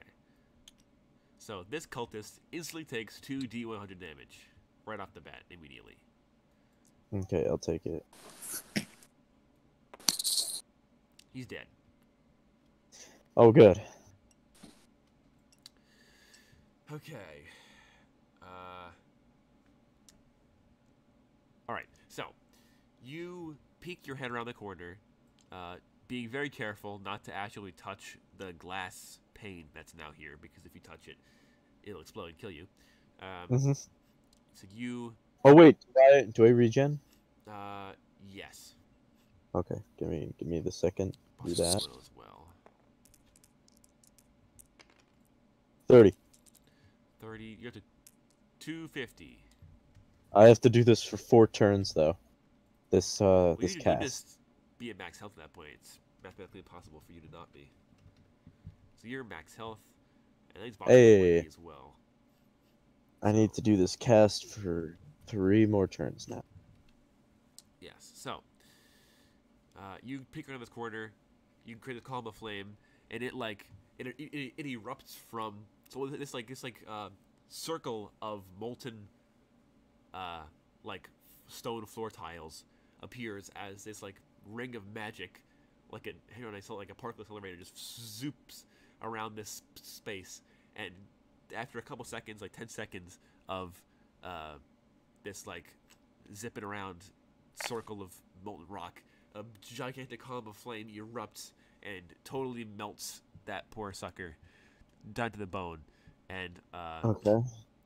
yeah, this column of flame like licks at the ceiling tiles, and now roll initiative, I guess. All right. Well, I'm gonna be stuck doing endurance checks, so it doesn't really matter. Yeah, well, you can do other stuff on top of that. You can use like movement stuff, but you got 5. 10.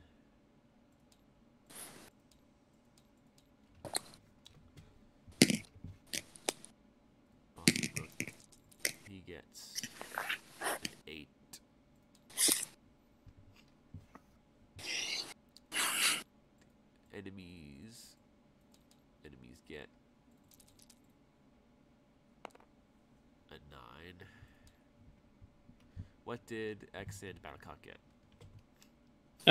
X got a 5 and Battlecock got a 13. 13. Dang.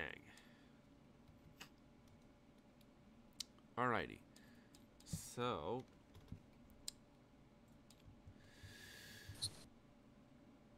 Up first is Battlecock. Mm. We can't Well, do too much with the barrier there. Yeah, I don't think Exactly. Battlecock can really do much. So. End turn. So yeah, so we can. So we're just gonna have to pass the turn until the enemies can break the barrier, essentially. Basically. So. Well, you guys have to pass your turns. I have to make endurance. Yeah. So. Let's see. It goes Battlecock. Next is JVH. Okay. Yeah. So make your Yeah. other endurance check then. Okay. Oh, let's go. All right. So it returns to being full strength. So you you redouble your focus, and the column of flame, it grows in strength and size and heat, and begins to suck in the people. So it's now their turn. It So took me the one turn to like yeah, get it down get and used like to get a it. feel for it. So all 16 of these guys now get dragged a square into this thing, which means that all of these guys that are adjacent to it instantly take 4d100 damage. Oh my god. So, because you use this ability in the best way you possibly could have hoped to, Yes. which is good. First time I've actually seen a proper spell being used. So let's see how many of these people die. All right. Oh wait, I was gonna roll them. Cultist number 1, Let me roll them. very dead. Have some fun here. Oh, Oh, god damn it. 1, 2, 3, 4. There you go. All right.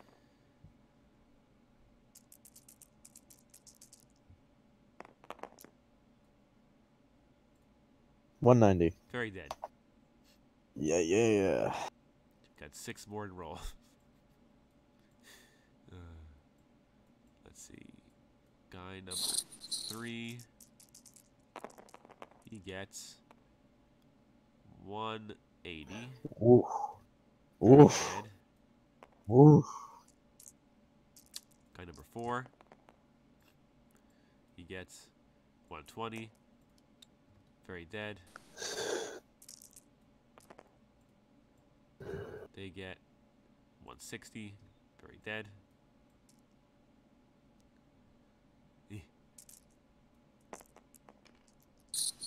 150. Very dead. Oh boy. Good god. 290. He's very dead. I'm talking like super dead. And then last guy, 230, also very dead. Now, these guys each get dragged a square closer. Oh my god. We have now whittled down.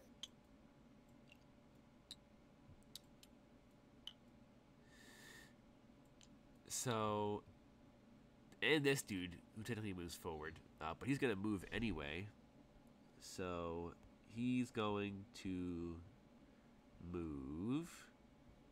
How far can he move? He's agility of 6. So he can move 1, 2, 3, 4, 5. Hits the thing. That does 1d100 damage.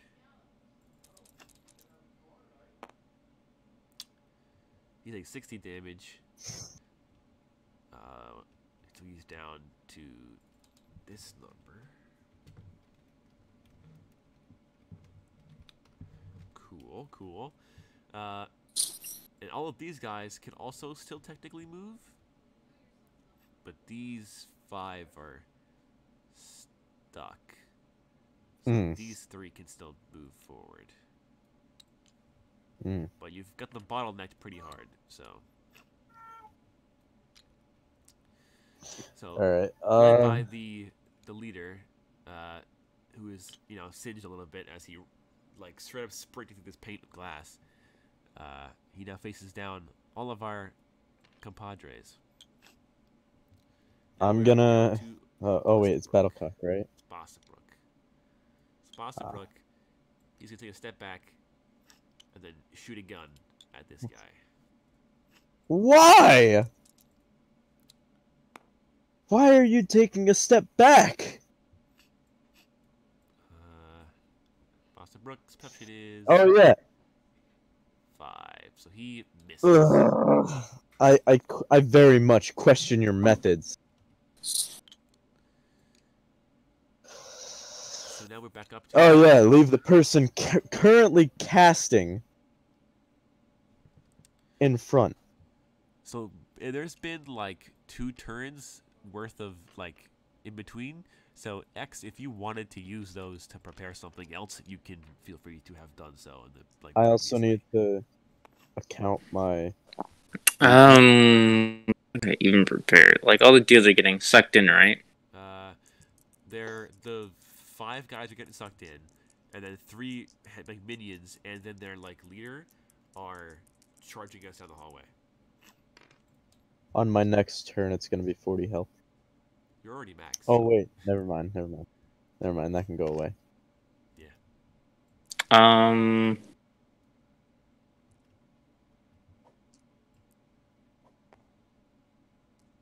I guess I could prep red circle.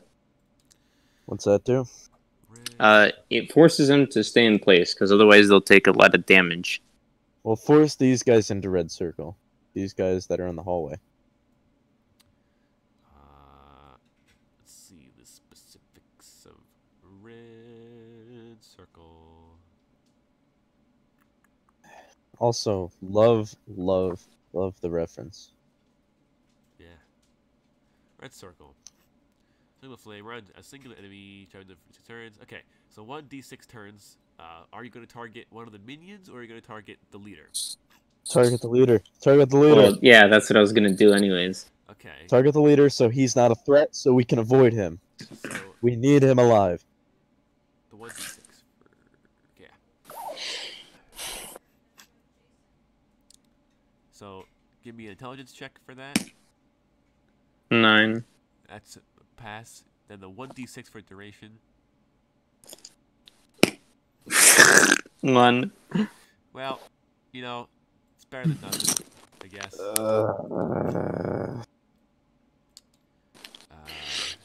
Why do we leave you up to casting? Why not leave me up to casting?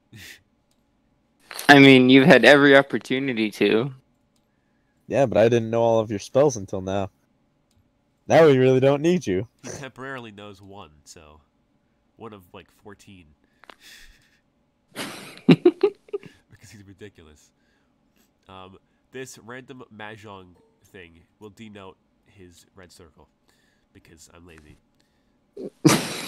Instead of just making it. Exactly. Hold on. Indeed. Instead it, of drawing I ancient got it. eldritch symbols, I just write in Chinese. Exactly. Here Oh, we go. that works, I guess. I mean, I like the mahjong better, but you know, I'll keep the mahjong for myself. Then. It's alright, mahjong style. I still love you. Oh, okay, bye. You just grabbed my zombie, man. Nope.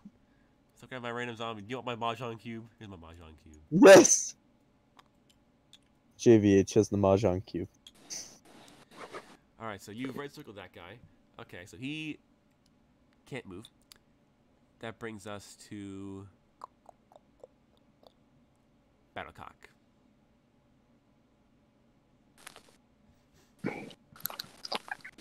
So, let me roll for personality first. Yes, please. Damn it. I can die. That's a 7. 7, that's a martial arts master. Alright, so How many these personalities does Battlecock have?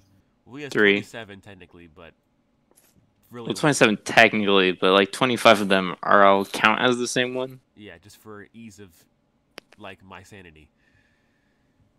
If you I wanted do to have name a any of them, D60. we can do You that. do realize you do realize I have a D60. Well, yeah, but I don't want to have to come with individual like abilities for 25 different martial arts styles. His move list would be like 70 different things. And I don't feel like doing that. Like if you wanted to name one of them, like a random, like if you wanted to name the chicken, or if you wanted to name one of the martial arts masters, or like I can like have like a different NPC personality for that. I can do that, but I don't want to have to give different abilities for 25 different martial arts masters. so Okay. I'm gonna which number did you roll? 7. We go to 7, which is a martial arts master. Okay, so the martial arts master that he's tapping into is called Zhu Kok Wei. Lovely, Master Shukok Wei. Anyways, He is a master of Brazilian Jiu-Jitsu. But he's like Chinese. I had a random martial arts generator up, and I hit randomize, and it said Brazilian Jiu-Jitsu. So Nice. All right, so yeah, so Zhu Kok Wei. alright, so Battle Clock moves to intercept one of the people Okay. moving down the hallway towards us, and he's gonna foot of the tiny dragon. Lovely. That's a 5. That should be a pass. Okay, let's see. How much damage? 3d100.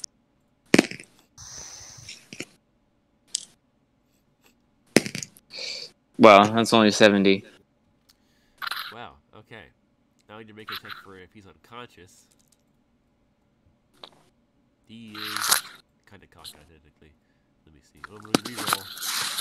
Reroll. He's still conscious. Okay. Wow, Battlecock didn't kill somebody first turn. Wow. Hey, I rolled really low on dice. Yeah. Who's up next? JVH, make your next endurance check.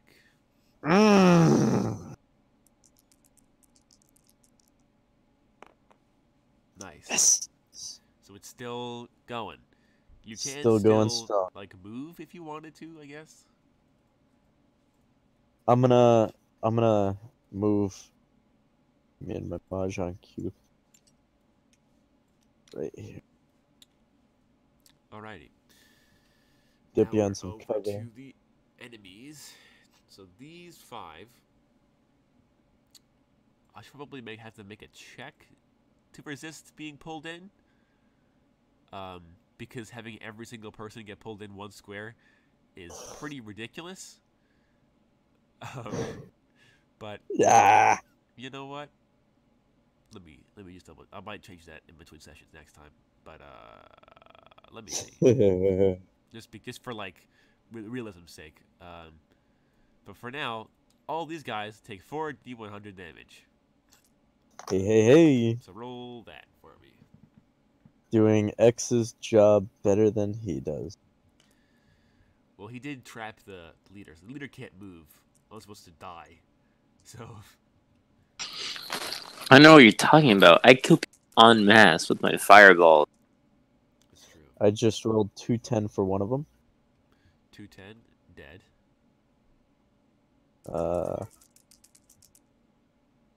Got 150. Dead.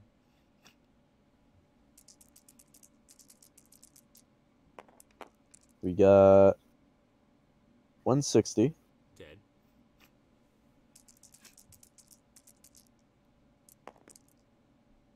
And we got 230. Oh my god. Oh, yeah, he's very dead. One more, he said? Yeah.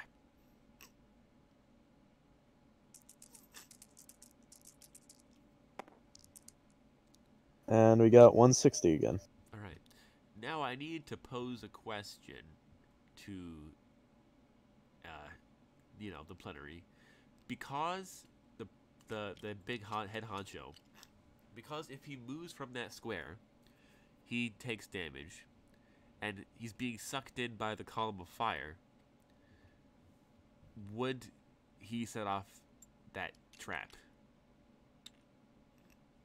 Like He's Well, not in make line an of sight advance. of the flame anymore.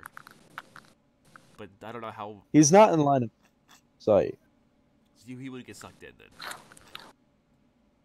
So I would assume that if he's not in line of sight, then it wouldn't really affect. So the direct text is any movement causes them 2d100 damage. If they leave the circle completely, it's 4. Ah. Okay, so he's not in line of sight. So I would say he's still okay. Because he's not in line of sight of the flame anymore. But Yeah. these three guys are. So they're not dead yet, but they're getting there. This one guy, actually, their only target is Battlecock. So That is true. now That these is guys very true. aren't armed with guns, but they do have knives. So we've got 3 melee attacks against Battlecock. He can dodge, right? Yeah, he can dodge this.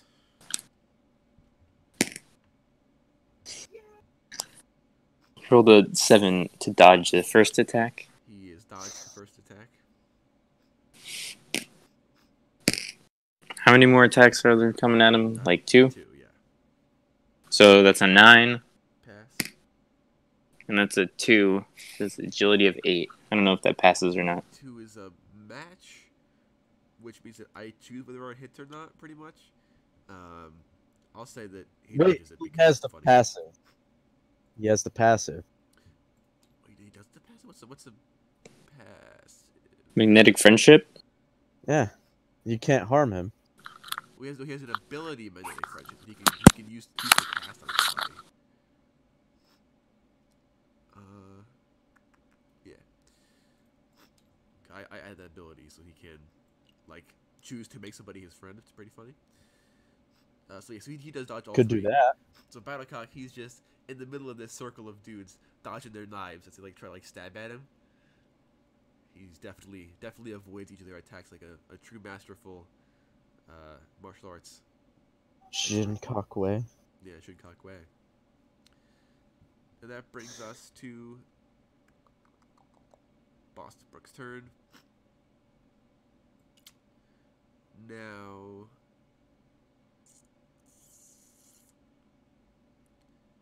he can't get past this guy. Or they get trapped in the circle, right? Well, he wouldn't get trapped in the circle, but if he moved past this guy would technically move and would set off the trap anyway. So Boston is going to try to shoot the guy at the end of the corridor. He does hit.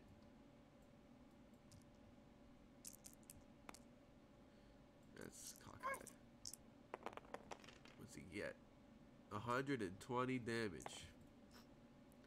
So he does kill one of the 3 attacking Battlecock. Oh, very nice. Very nice. So, Now we're up to X again. Wait a minute. Okay. I don't think there's Wait, much I can really do. Isn't I'm not it sure my if I turn? want to. After Boston Brew? No, you were before the enemies. I was at the top of the turn order. Yeah, that's right. Never mind. I mean, you can. Yeah, not much. Just gotta wait for Battlecock to kill these. I don't really want to shoot off a volley. It's like the hallway. So the only thing I would really want to do is like extend red circle if I could do that. Yeah, sure. Why not? I'll make that an endurance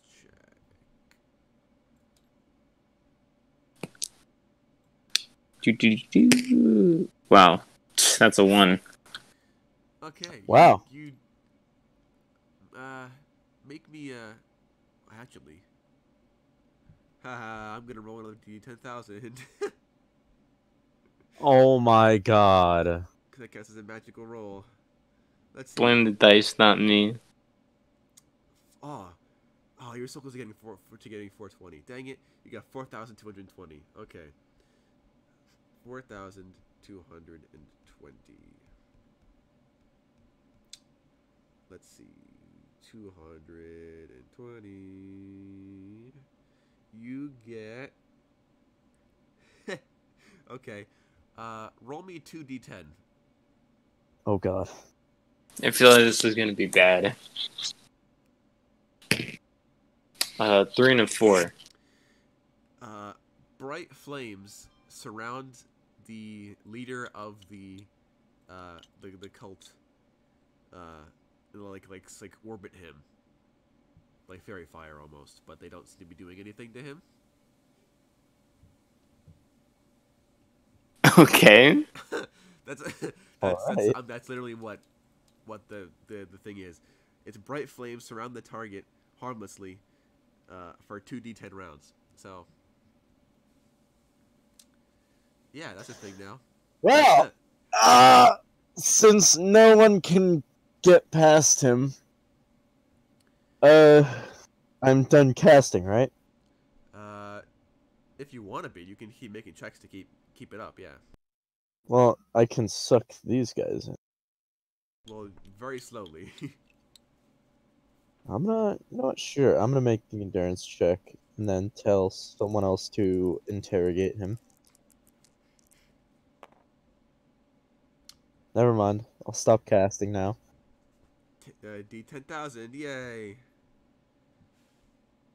The magic of getting really bad rolls. You got, let's see, what does the website say you got? A 19,395. Wait, did I do that right? I don't know. No, I added an extra 0. I'm gonna explain it. My god. Okay. Go. Roll a die. D10,000. 850. Let's see. 850.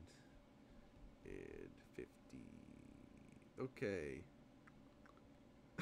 Okay. You suddenly feel as though you are walking through knee-deep snow. Okay. But you're not. You just feel like Okay. Okay. and then the spell ends over here. So, yeah. So, like, is my movement impeded? It doesn't say it is. Okay, cool. So I just feel like I'm in snow. My Yeah. legs are a bit chilly. I was going to say how long it is, so I'm just going to roll a number. D10. Yeah, roll a D10. I got 2 turns for that. So for 10 seconds, you feel like you're... My legs are cold. Yeah, you feel you're walking through deep snow. Oh, the bottom edges are Man, is it cold in here? Yeah. I mean, realistically, I don't think we have to have Battlecock individually fight these last 2 cultists because they're gonna die. There's no way they're gonna die. Like, yeah. So, we'll just end combat and, for fluff's sake, say that Battlecock brutally murdered those 2 people, but we never see it. It's like off-screen deaths. But you just see, like, blood and hear screaming and stuff in the corridor. Yes. And now the only person left alive, minus us, is their leader trapped in this glowing red circle of demonic sigils. So I'm gonna walk over and begin to interrogate him. Not breaking the red circle, but very weird because just outside of it. You deep snow. I feel like I'm walking through knee-deep snow. My movement isn't impeded, my legs are just cold. Yeah, so you walk over to him, but don't break the circle. Sure, yeah. I'm gonna ask him to tell us what we want to know. And what do you want to know?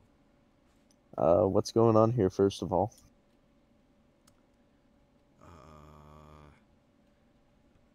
Let's see, how suicidal does this man feel like being today?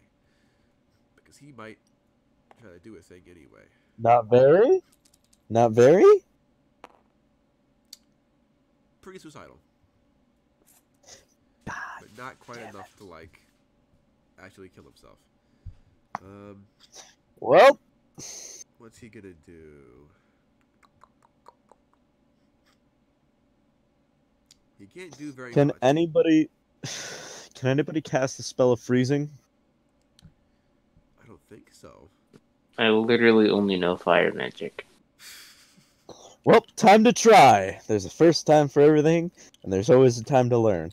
So I'm gonna try and cast a spell of freezing on him. Roll intelligence with disadvantage, 7. and then the 3. So you 3. Your intelligence is what, 9? Yeah. So you do manage to instantly come up with some frost spell. Well, this would probably be alchemy, so I like clap my hands together and then put one on the ground.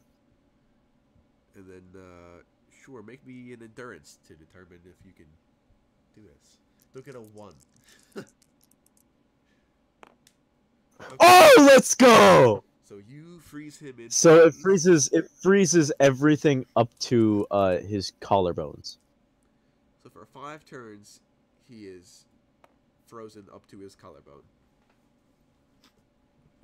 Can X take off the red ring? Yeah, he can dispel it at will. Alright, do that. Dispelled. Alrighty. Very. Yeah. So we're gonna go right up to him. I'm gonna flick him in the face, and I'm gonna tell him, "All right, well, for the next 15 minutes, we've got you where we want you. Now spill it." So you want to know what's going on in like this place? In general, I want to know what's going on.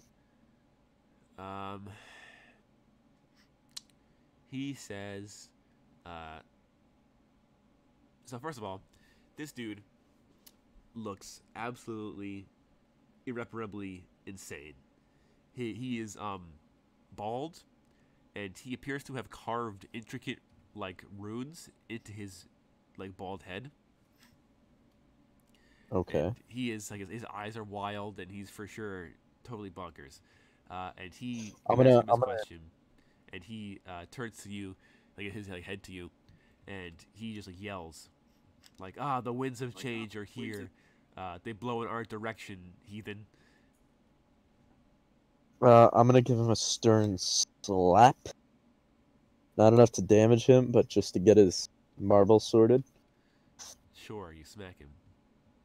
I am then going to like. Are his fingers like open? No, they're frozen with everything else. Okay. Well, I'm gonna take my sword and just make a pinprick in the back of his neck. Sure. I will do this 1,000 more times if you do not tell me what I want to know. How can I say this?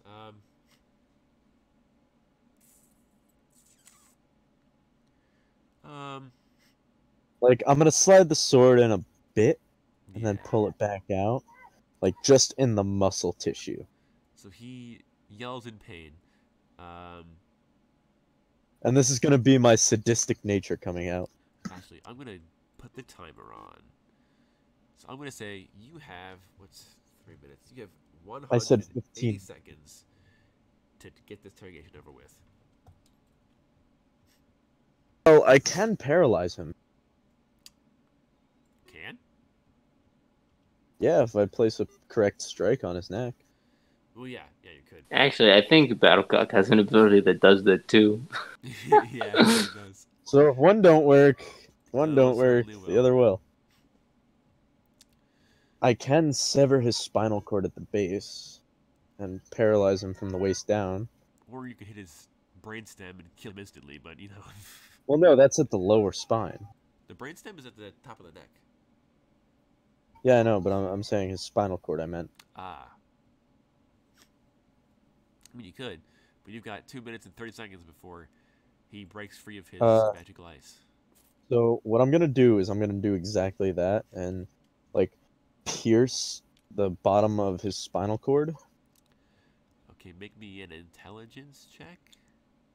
to try and see if I can get that properly.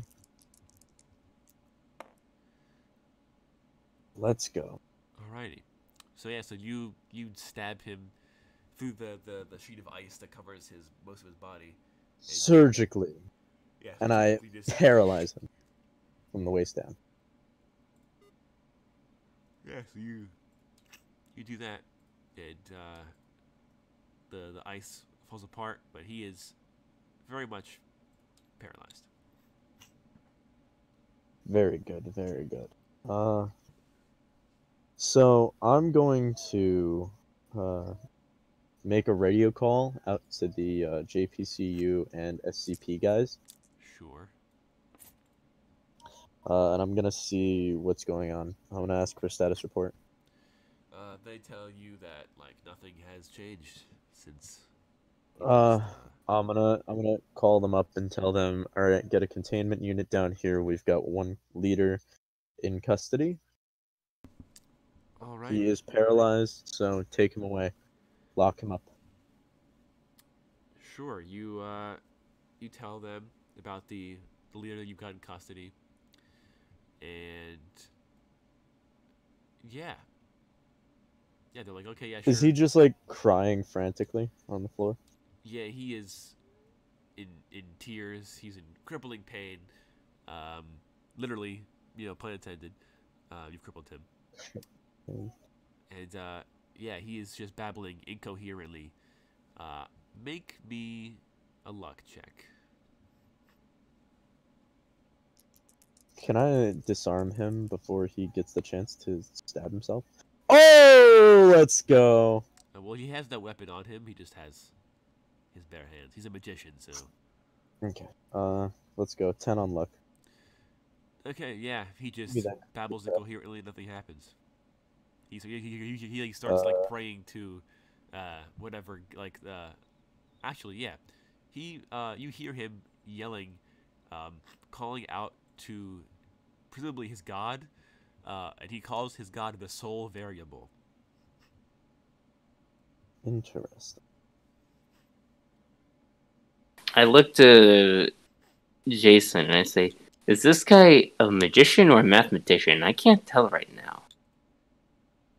I'm not sure. The answer is yes. May surprise you. The answer may surprise you. Exactly. I'm going Wait, to... I know what to do.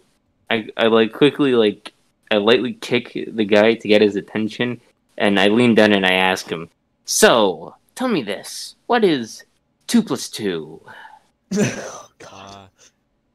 Make me a charisma check. Oh, my God. That's a 5, but I don't think I'm very charismatic. No, I wouldn't. I wouldn't think so. Charisma 4.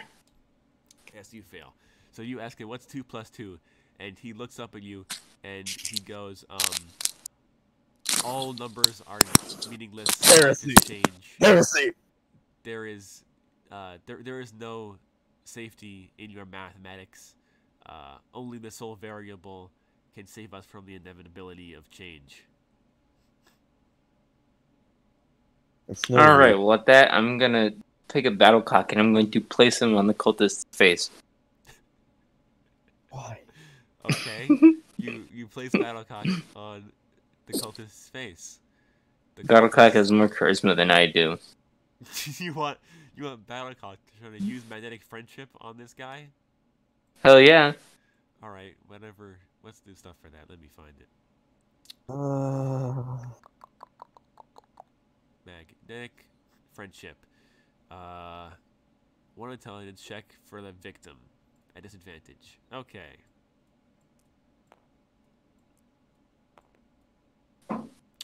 Let's see.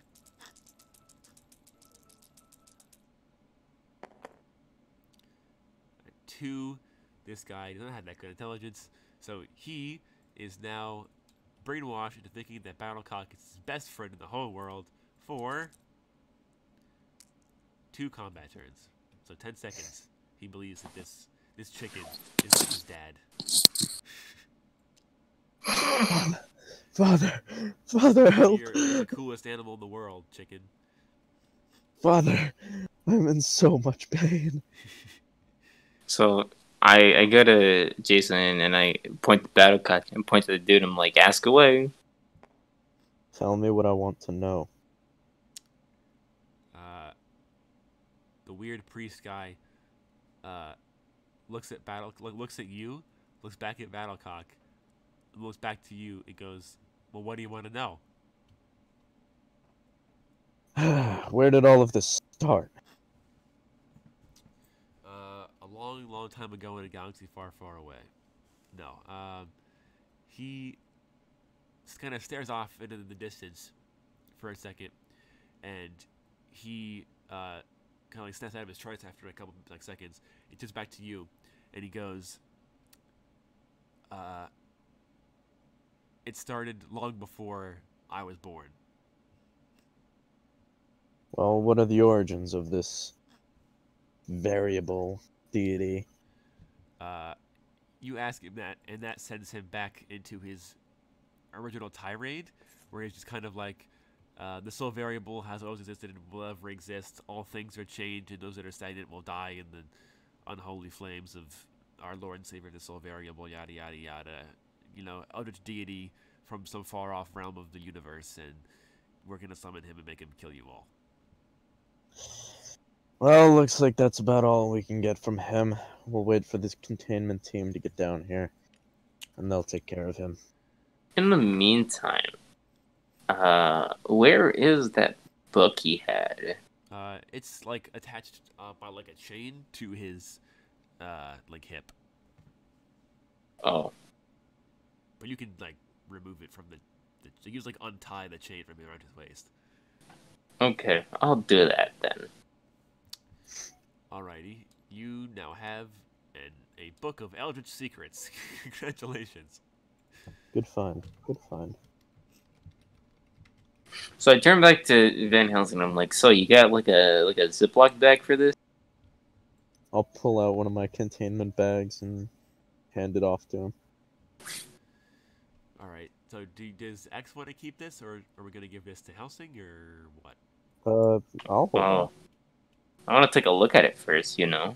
See what's in That here. is a bad idea. I'm already insane. It's not like it could go wrong. It's already literally insane. It was spewing black ichor. I'm not concerned. Okay. Okay. It Okay. was spewing a material we know can 1, come alive, 2, move between dimensions, and 3, can create monsters. And you're like, it's fine. No. You know what? He wants to have this book spew out black ichor everywhere. He can deal with the consequences then. I am not getting involved in this next combat if it results in that. So you look through the book, and you see that it is essentially a like prophetic like testament / spell book. Which leads you to Ooh, anything interesting? As far as spells go? Spells, yes. You get there's a curse, like a hex that makes a target get disadvantage on all their checks for a certain amount of turns. There is one where you receive a glimpse of the future. There's a spell called Ray of Sickness, which is just Ray of Sickness. And then there's Winds of Change, which is a gust of wind that does damage to somebody caught in its area of effect. So that's what you get, like, on a... Alright. Essentially. Well, I'm gonna ask Boston Brook if I can borrow a notebook, because I assume he has a notebook. Oh yeah, he's got a notebook in there. Alright, I'm gonna start copying down spells. So you turn to Boston Brook, who is currently playing Battlecock again, and he gives you a notebook, and do you want to copy down, like, all the spells you find in this book? Until someone tells me to stop. Well, also you get the 4 I just mentioned, and then I'll have to come up with other ones later on. Because these guys, the Prophets of Change, are an unfinished work in progress at the moment, but I included them because they'd be fun to use.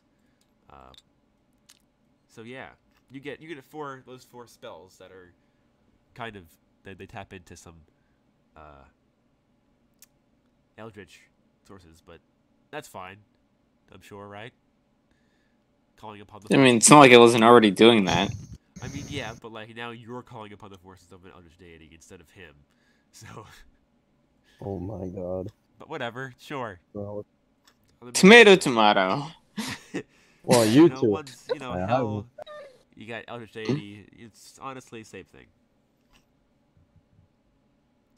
Okay. Not really. That happens. Sure, you got the book of. So do you copy the book the spells and give it to Helsing, or do you keep the book? I mean, I'm not gonna let him keep the book. I'm taking the book and yeah, I putting kind of figured that would happen. That's why I wanted to write them down on a different sheet of paper. Okay, so Helsing takes the book, and then I'm gonna write down that you also have like a notebook full of Eldritch spells. Full of Eldritch spells. I'm sure this cannot possibly go wrong. Okay, yeah, so that's the thing.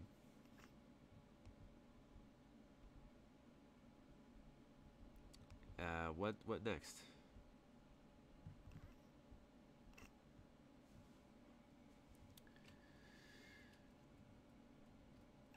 Yeah, where do we go from here?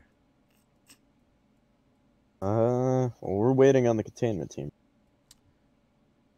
Okay, so yeah, so probably half an hour goes by, and eventually this team of dudes shows up in this dungeon, and they take the path that you took before, so they don't run into anybody new or anything, and Yeah. they take the Prophet of Change, on a stretcher probably in a gurney, and then take him away. Yes. Very good. Lamau, paraplegic. All right. There should be one more guy down there, right, with us? Like, there's one guy that's just talking with us, right? Confirming. Like a Foundation dude? Yeah.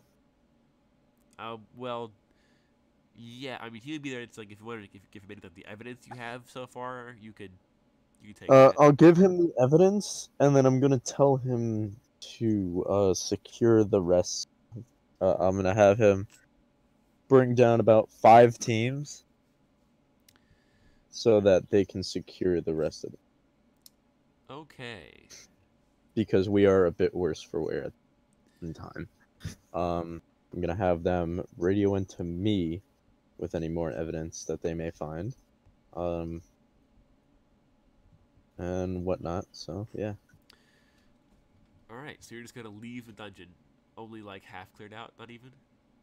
Well, we're gonna leave the dungeon half cleared out, but we're gonna have the information at a later date. Okay. All right. So you're just gonna. I object to this. Okay. How are we gonna like come into a dungeon? You know, some ancient cult, line here, and you're not even gonna search the whole place yourself? Despicable. Look, okay. I don't need your sass right now. I've been through enough in the past week than most of my entire unending life. Okay? I don't want to hear it from you. Sounds like a little bullshit, but whatever. I don't care what does and does not sound like a little bit of bullshit. I don't need it. Bostonbrook is in the corner petting Battlecock. Well, this goes on, by the way. So you're just gonna. Is that clear? So you're just gonna leave the dungeon? For now, yes. All right. Unless anyone has something to say about it. I mean, Fosterbrook is an archaeologist and an explorer, so it's kind of like his thing to go into places and then like kill everything that's there. But I mean, if you think our job is done, At this point, then our job is done, I guess. we've got enough information to pursue this. I think we've got one of the biggest sources of information we will ever need. Currently on a gurney, paralyzed for the rest of his life. I mean, yeah. We played it smart today. How much Well, more I do we wouldn't go need? that far. We did play it smart. Yeah. When it came to that, yeah. We played it smart.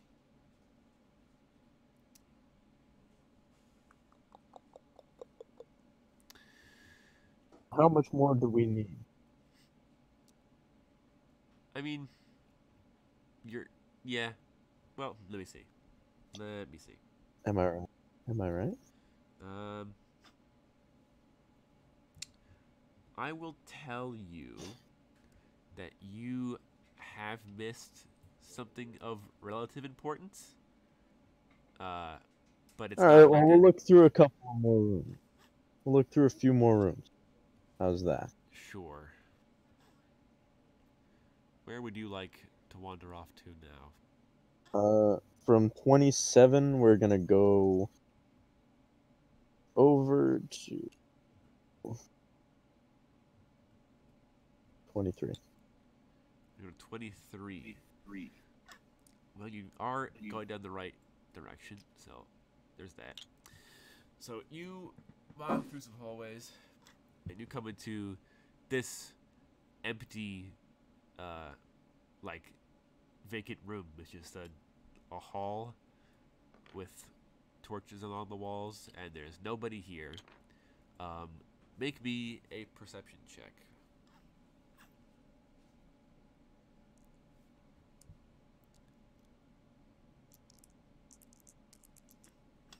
Alright. A 5. You hear, how do I explain this sound? It sounds like, it sounds like stirring mac and cheese, I hate you. but it's coming from, not 24-25, but it's coming from the other wall. So, wait. Coming from here? No, this way. Over here. I'm gonna slowly and carefully draw my sword and turn towards the wall. It's a wall. But you do hear mac and cheese being stirred somewhere. I'm gonna ask X to try and blow up the wall. Okay. If you give me a couple turns, I can make an explosive. Don't you have a bomb? We got, yeah, a spell lets it make a bomb, essentially. Then make a bomb. Alrighty. Let me see what this is. Perception check to throw it. I'm not gonna throw it. Just gonna put it down and then walk away. Yeah, you can just do it then. Okay.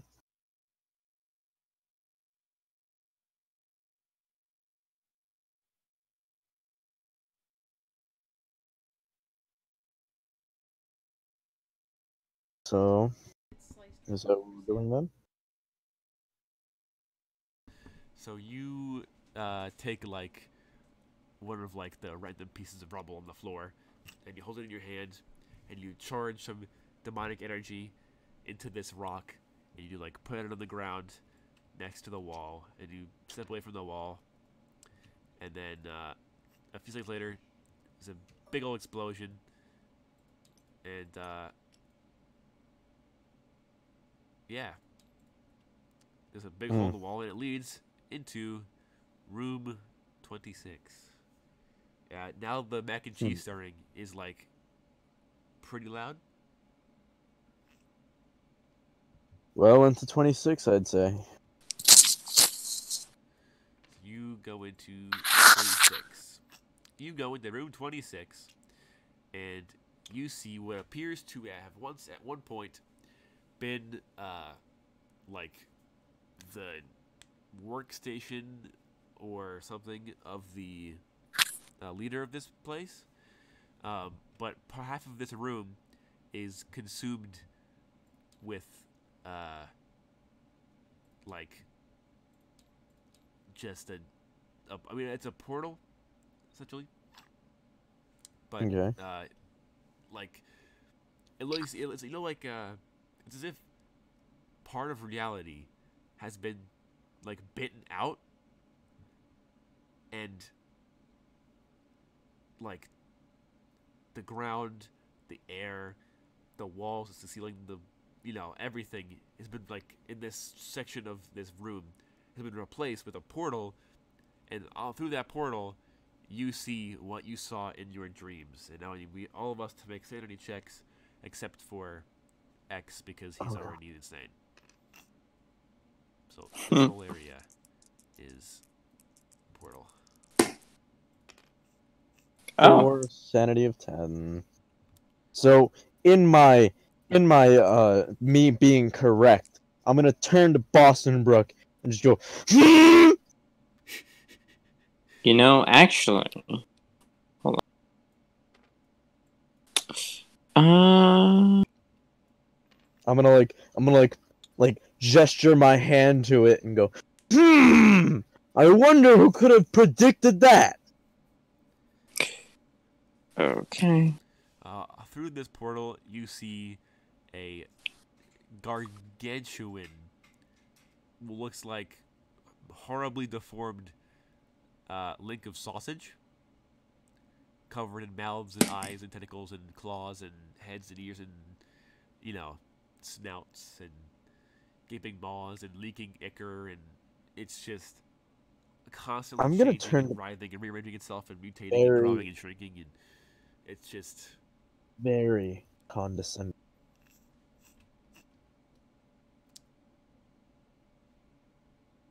Kind of like an "I told you so" kind of way. yeah. Well, does this classify as a world-ending threat yet, Boston Brook? As you say that, the gigantic sausage link in space, we know how like a sausage has like the long bit and then it has like the snipped end. Yeah. Well, that snipped end, up until a couple of seconds ago, was a bajillion different things at once, like everything else is. But Okay. you look at it now, and there's now only a gigantic eye, and it is making eye contact with you. So I can only assume that this is demonic. As it, like divine is like a god. I said demonic, Oh. but Well, divine works I mean, too. seeing as We're seeing as your weapon, taking the lighter. well, you're seeing as your weapon. I'm taking the lighter. Sure. I'm charging that bad boy, cranking it up to 11, and And you're gonna try to light the portal on fire. no, the eye. The eye is many, many, many light years away from you right now. I'm gonna stick my arm through then. The eye on fire. Okay. I mean, Now, okay. Sure. I have no fear at this point. Make a perception check for me. Let's see what happens. 7. Let's go. You stick your arm into this portal and are instantly sucked into it. Okay. You are now floating. So you're in space, and you hit your lighter and try to like make it shoot fire, and because you're in the vacuum of space, nothing happens. So I'm gonna hold my breath, right? Yeah. Well. And Yeah, sure. That's not quite how it works, but I'll allow it. Shh. I am also a divine being, Dakota. By technical terms, JVH is a divine being. Well, he's magically enhanced. But I am a champion. Yes. So, I am basically a savior of realms. But anyway, I'm gonna instead put that away, take my sword out, plunge it into this eye, and then after that, I'm gonna swim back to the portal. You are many, many light years away from this gigantic, writhing, massive horror. All right, well then I'm just gonna swim back to the portal. So you turn around and you slurp your way back into reality. You find yourself now covered in that black ichor stuff, but it doesn't appear to be like hurting you or anything.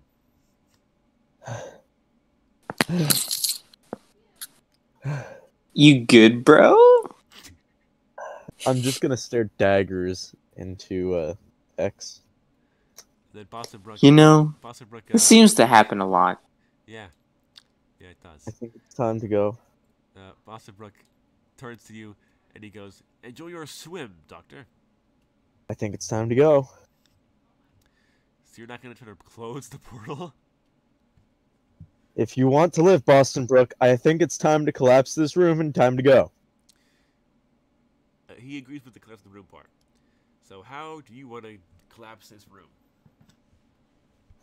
Whatever explosives we can scrounge together, blow up the room. It's time to go.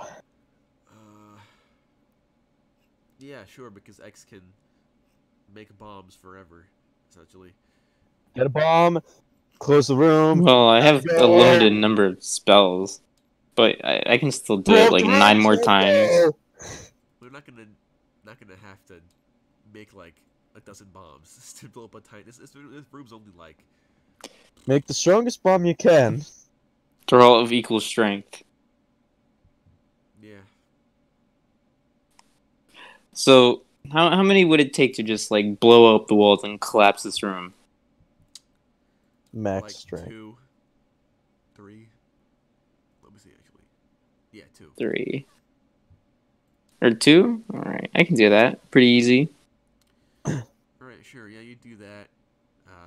We all leave the room, and as we leave the dungeon, the ground shakes as the bombs down below go off, and part of like the chapel up top in the main keep, part of the floor and the ground collapses in on itself, and it's all weird, and you hear a really high-pitched, super shrill scream that's simultaneously like really high-pitched and really low-pitched, and it just sounds like really horrifying, and then it's silenced immediately.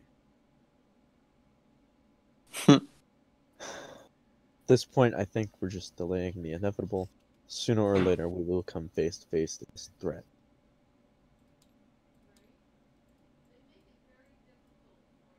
This is galactic. Yeah, but, you know, you can never fight that thing, so... You're not meant to fight it, I'll tell you that right now. I'm not meant to? No one of us are meant to fight this gigantic eldritch horror. And why is it there? Why every other thing is there, to be a god to be worshipped by evil people. God. So yeah, I'm gonna get this ichor stuff off of me. Yeah, so we leave the dungeon, and you get like a towelette, and just like wipe yourself off, and they like put you through like one of those like radiation shower things, and like scrub you down, and they burn your clothes and give you new ones. I'm just gonna let the water like wash over me.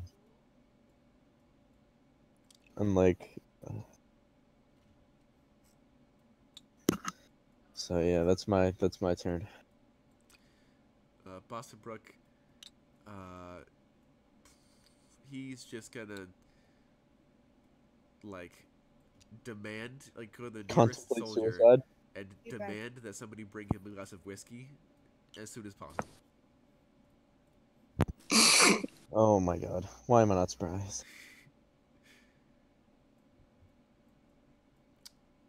Yeah.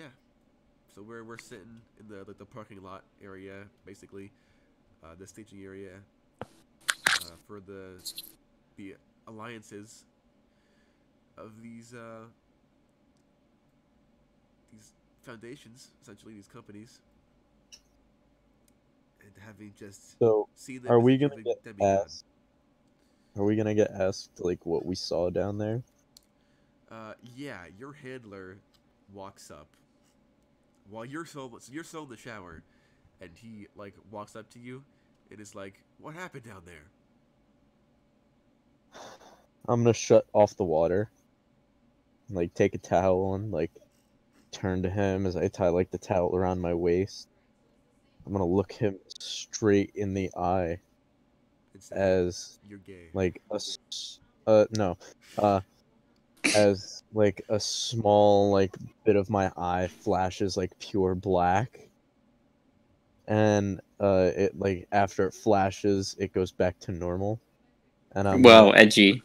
tell him something that you could not ever in your lifetime comprehend. Mr. Wright, uh, like chuckles, claps you on the back, which sounds gross because it's on bare skin, and then laughs and walks away. And then He's just like my you my can't eye tell if he's inept or just like too afraid to recognize lift. his own like entropy, but yeah. Like as he walks away, um like my eye is gonna like become shaky and then flash to black and then back to normal really quick. Something is definitely up with JVH now after going into that void. Yeah, because he Cool. wanted to swim through the unending abyss of an alternate reality. Nice. And is that where we leave off today? Sure. If nobody else has anything else they want to do, sure.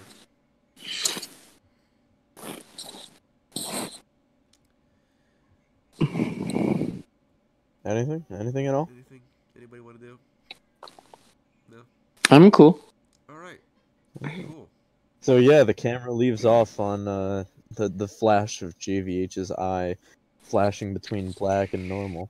Well, I think it like we have a big zoom in, dramatic zoom in on like his face, and then when his eye flashes to black, the whole screen goes black, and then the credits roll. Ooh, that's good. That's good. Pretty neat. That's a good send off. Yeah.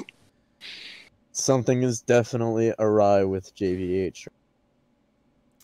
Whether the team recognizes that or not is up to them.